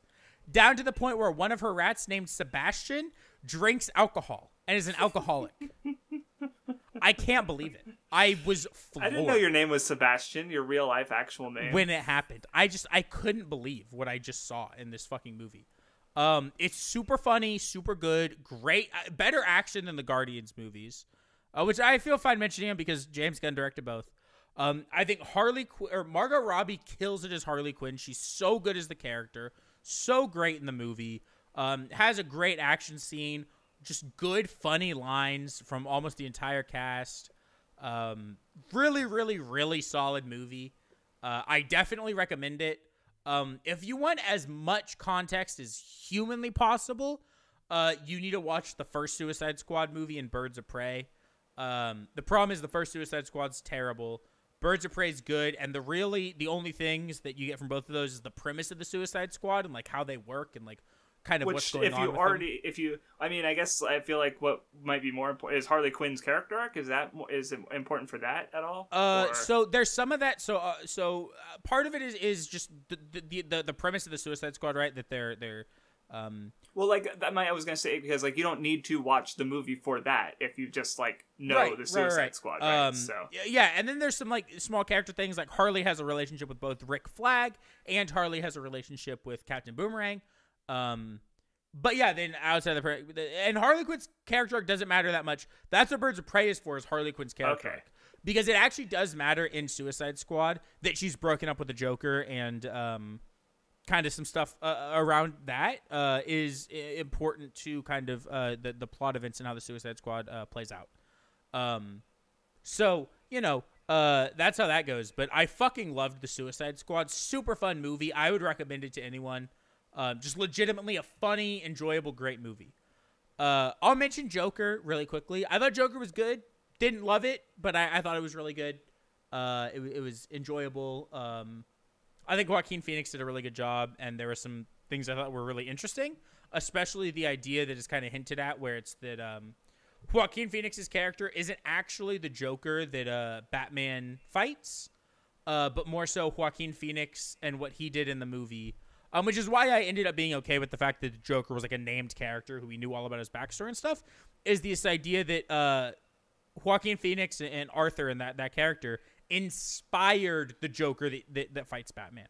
Right, like he became a symbol that people rallied around because they, agreed with like, that sort of nihilism, right? So, kind of. It kind of is a thing where he ended up creating a movement he didn't mean to create because he killed some guys on a train who were 1%ers, but he wasn't trying to say kill the rich. What he was really trying to do was defend himself, and then, he did definitely execute a guy who he didn't need to kill, and he also shouldn't have had a gun because he had been in a mental institution, but it was like he killed them, but because they were 1%ers, then a whole thing came up about how it was a clown trying to kill the rich, and then he very much is against the whole society that is looking down on people and hurting people below them. And he becomes this symbol for these riots, and a symbol that then the Joker takes on later on, because Joaquin Phoenix's character's like old as shit in the movie. He's like 40, in his 40s, right? And Batman's like a little kid. Like he's like 8, 9, maybe 10, right? So it just wouldn't make sense for that to be the same Joker that Batman fights, and I actually really liked that. Mm-hmm.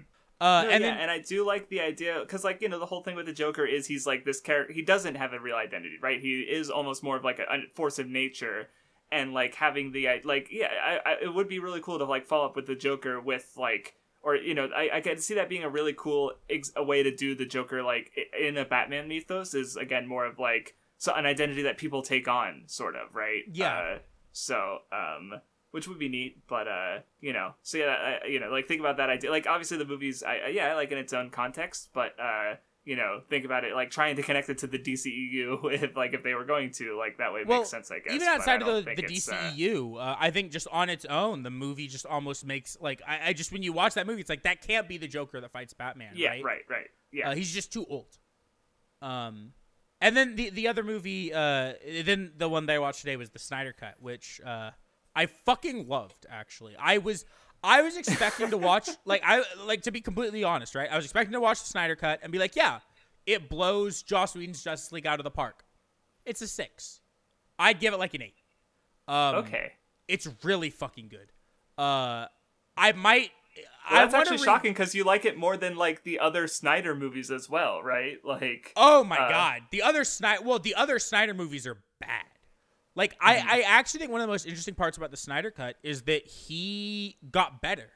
Like, even from Man of Steel to Batman v Superman, even though I think Batman v Superman is worse, that's just because he does Batman real dirty in that movie. But there are, like, aspects of, like, that make it very clear that, like, Zack Snyder throughout the entire thing was, like, listening to what people who cared about these characters were saying and was trying to take those ideas, right, and move with them. Okay. In the Snyder Cut, you mean? I liked Ben Affleck Batman, Craftsdwarf. And you know what's even worse? Jared Leto Joker had a scene I thought was good. I could not fucking believe it, okay? That should tell you the level of quality this movie's fucking on. It's actually unreal, okay? So not even to get into why I liked Ben Affleck Batman, because I want to save that for a second. So the biggest thing that, like, blew my mind about this movie is that, so in the original Justice League, right? Cyborg is like a non-entity. He could not be in that movie, and I don't think anything would change. Okay? Mm-hmm. He is, like, even inside the Justice League, probably top 3 most important characters to the Snyder Cut. He has I would say he has maybe 10 minutes of, like, footage dedicated to him in the Joss Whedon cut. He's got a good 40 minutes to an hour about him and his character arc in the Snyder Cut. Okay.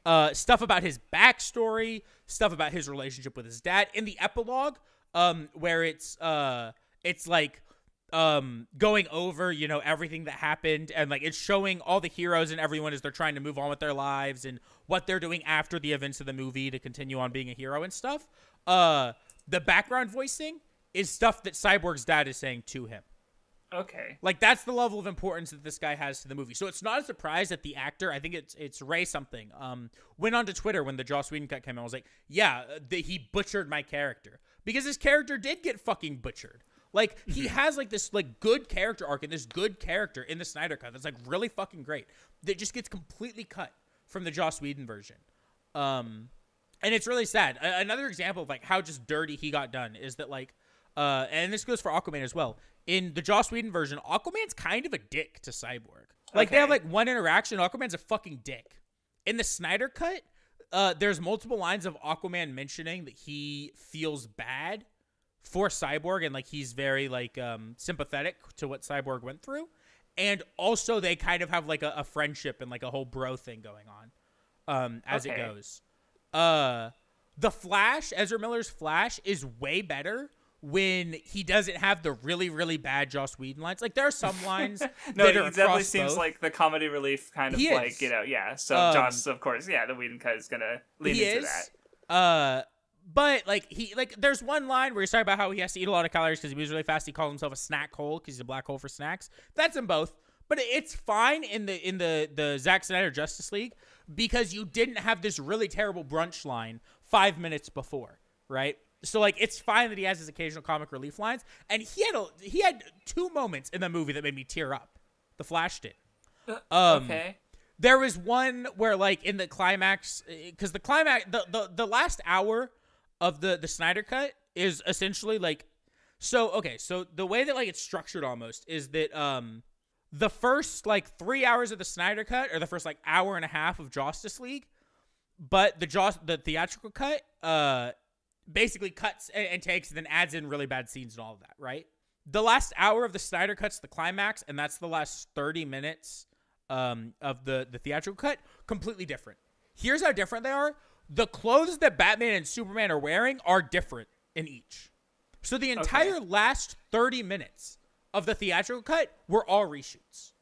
Because the actual Snyder Cut, you couldn't have done without dedicating an hour to it, because it's like this intricate plan with a lot going on, that like also relies on like the villain's backstory that's not in the theatrical cut. I was about to ask about Steppenwolf, yeah, because Steppenwolf has a backstory. He has reasons for what he's doing, and like you actually understand that like Darkseid's in it, and like you understand who Darkseid is.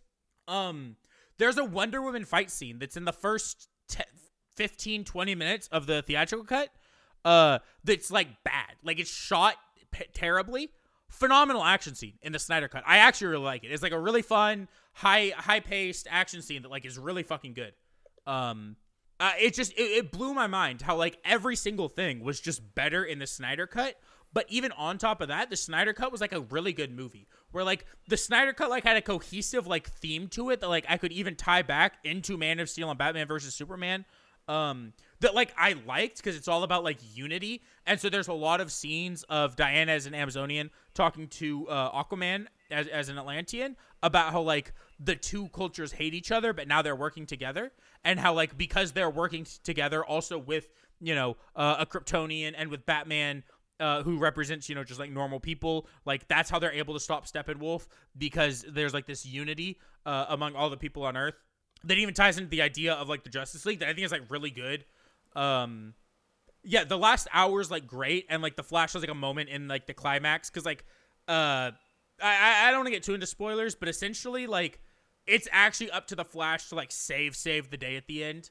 And the moment where like he realizes that's like really good, because for a lot of the movie he's like very tense and doesn't really know what to do or how to handle things, and then like when he finally has that moment where like he becomes like a full-on hero, is really good. Question. Yeah. Who is like in the Josh Whedon cut? Who's like the hero at the end of that one? Like Superman.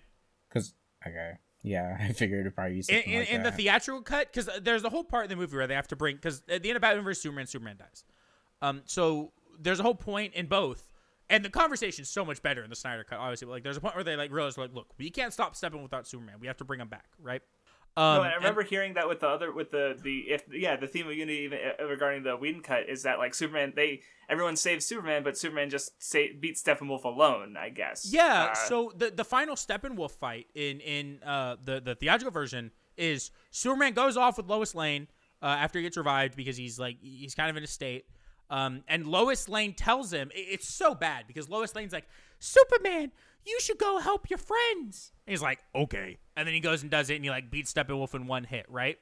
In the Snyder cut, Superman's like in the field with Lois Lane, and his mom comes up, and he looks at both of them. He's like, look, I know you guys are worried about me, but they brought me back for a reason, and I have to go see what that reason is. And so Superman, like, thinking about the people that brought him back and his, like, duty to humanity is what gets him to actually go, right? Mm-hmm. Like an actual Superman reason to do it. Like, he knows it on his own.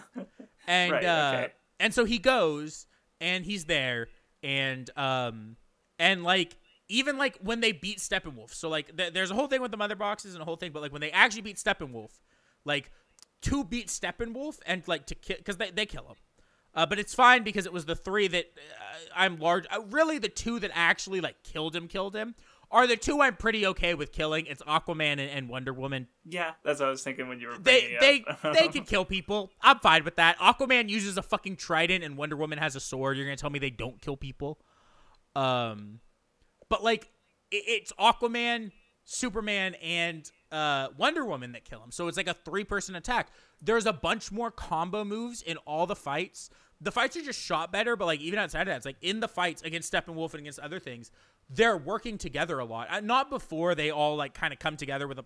There's this really cool thing as well in the movie where it's like in multiple points or like action scenes, they try to come up with a plan, but not everyone's on the same page, and so the plan doesn't work, perfectly according to action.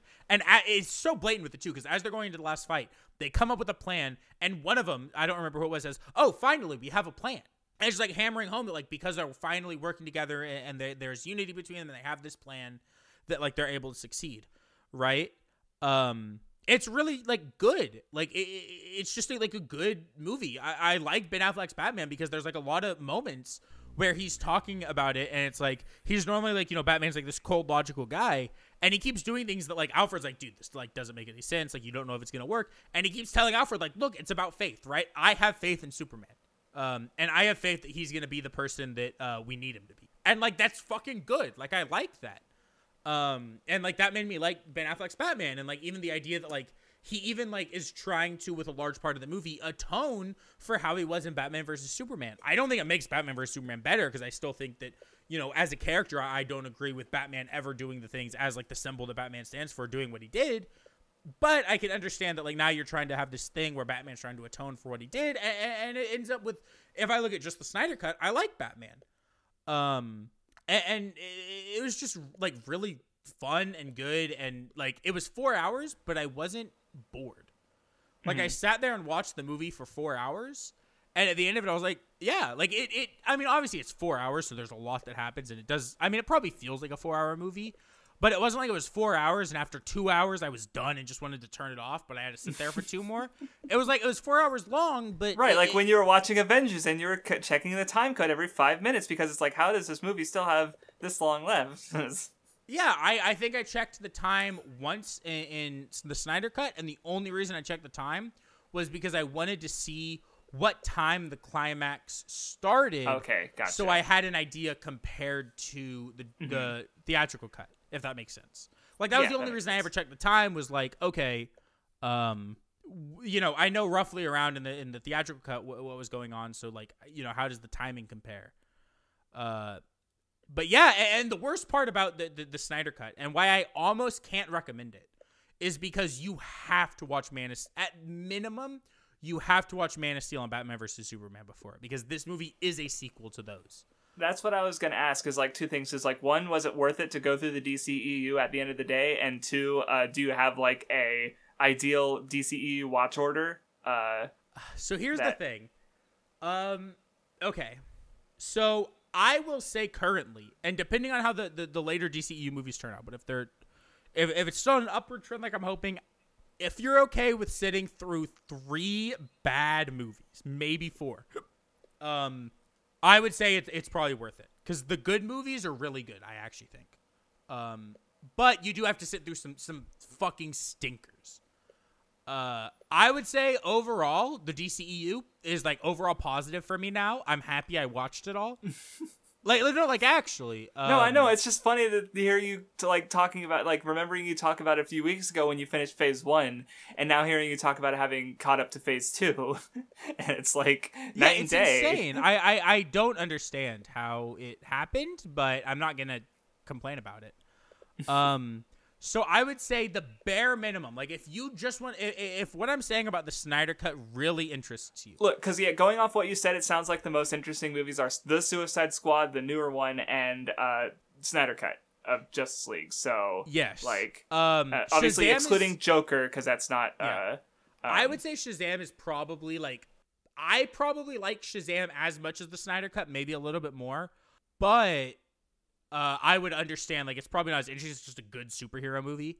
Like, it's just a good movie in general. But I would say, like, if you just want to watch the Snyder Cut, nothing else, you can get away with doing just Man of Steel, Batman vs. Superman, and the Snyder Cut. There's some stuff you'll miss from not watching Wonder Woman, but it's not the end of the world.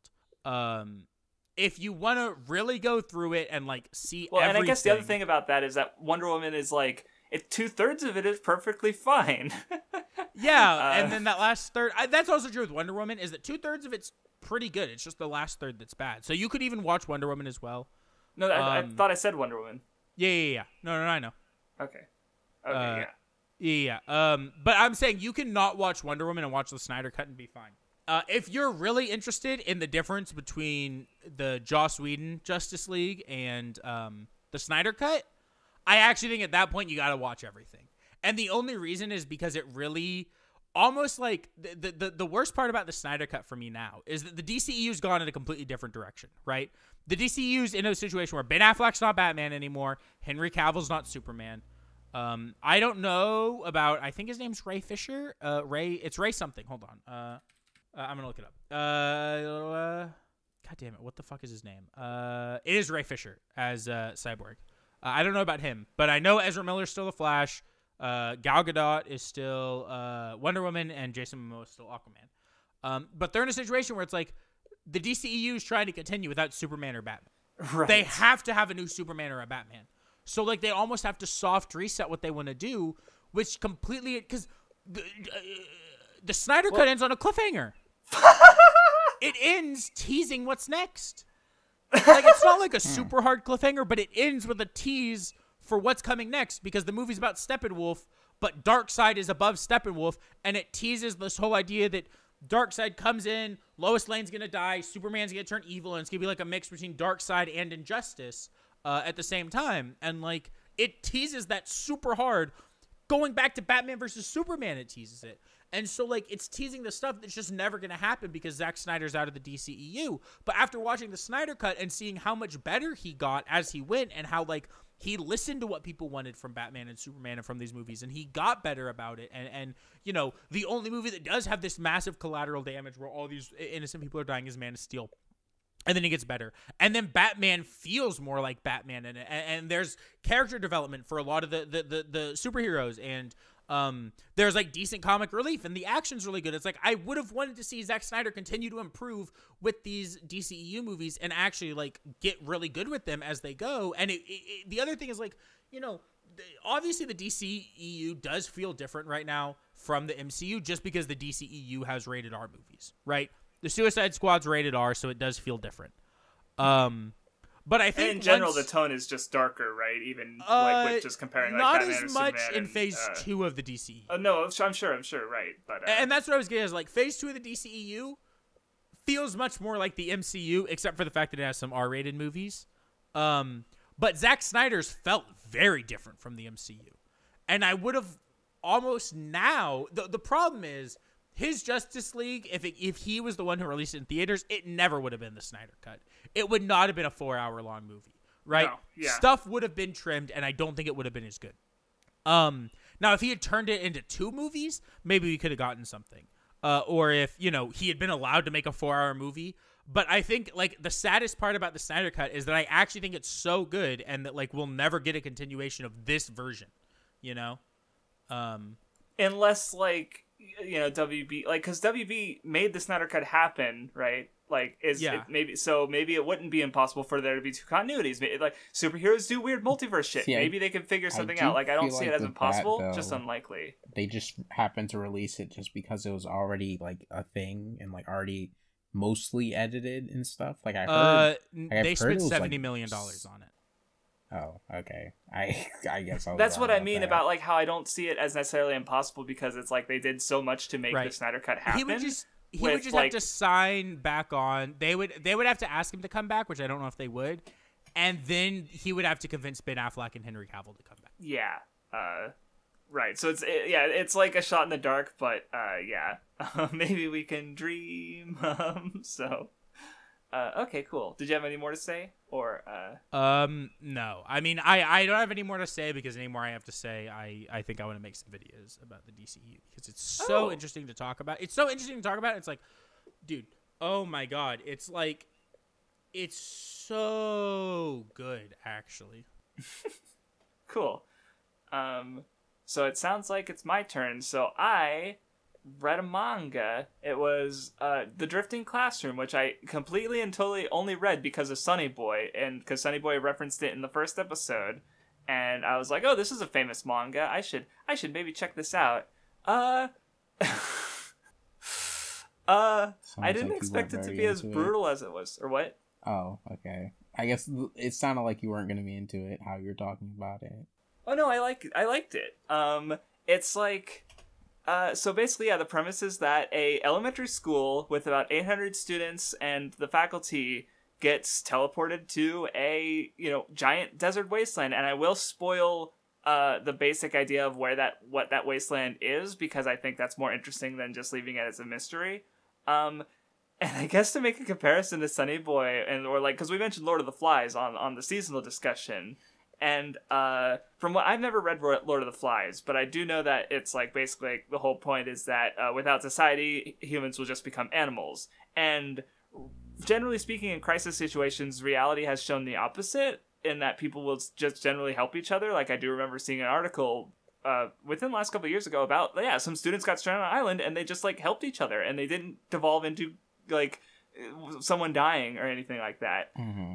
Drifting Classroom doesn't take that route at all. It is one of the most brutal manga I can remember reading, especially even just in in general. Let alone like this is a shonen manga. This ran in Shonen Sunday, and it is insanely violent and dark and just brutal. Like they're elementary school kids, and a lot of them just fucking die. Like it doesn't really pull any punches. You have first graders committing suicide by jumping off of buildings. Kids are killing each other, adults are killing kids are killing adults. It's just and it doesn't really stop either. Like it's only 11 volumes, but it just kind of keeps getting worse. They have to deal with an outbreak of the bubonic plague. They have to deal with food and water crises because there's just not enough. They're there for so long that what was left at the school just doesn't. It can't last for as many mouths as there are to feed. There's infighting and insurrections and leadership quarrels, and it's just constantly like really brutal, and don't read it unless you want something that'll just like hurt you. I mean, that said, I can also understand if like it doesn't do anything for you because it's just like, I guess some things about the art style, like I could see if someone was laughing at certain parts, I wouldn't I'd be like, yeah, that makes sense. I'm definitely glad I read it because it's one of those series that's like really important, and people don't recognize the references to it because they haven't experienced it, right? Or it's just not as well known. To which I give an example. Come on, every masterpiece has its cheap copy. Cause I remember, that specific like scared face, like with the lines around the mouth and the detail on the eyes. Yeah, it's Drifting Classroom. And I literally went through like a dozen Roboco chapters because I was like, I remember it. I remember seeing it. And here's another one I remembered later. It's like, this is Drifting Classroom. Craftsdwarf puts effort into the Weeb Club. And this is another one I remembered of a Danganronpa sprite where it's also the Drifting Classroom face of just really fucking terrified. And I guess like that's the thing is another thing I've noted about it for me is that it's a horror manga, or it's considered a horror manga. But like I think why it worked for me, I guess there were some moments that I was spooked at, but it's like the horror isn't like some supernatural shit happening. It is like the horror is these people and literally your classmates might fucking kill you, or you might just die and starve to death in a fucking desert wasteland.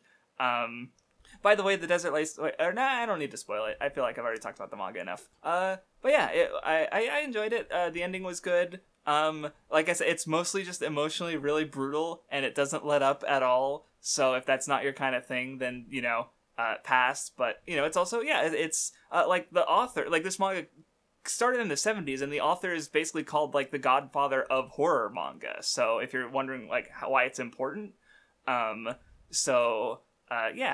I liked it. It was good. Epic. Yeah. So I guess that about calls it for the episode. So thank you for listening, and we will see you next time. Yeah. Adios.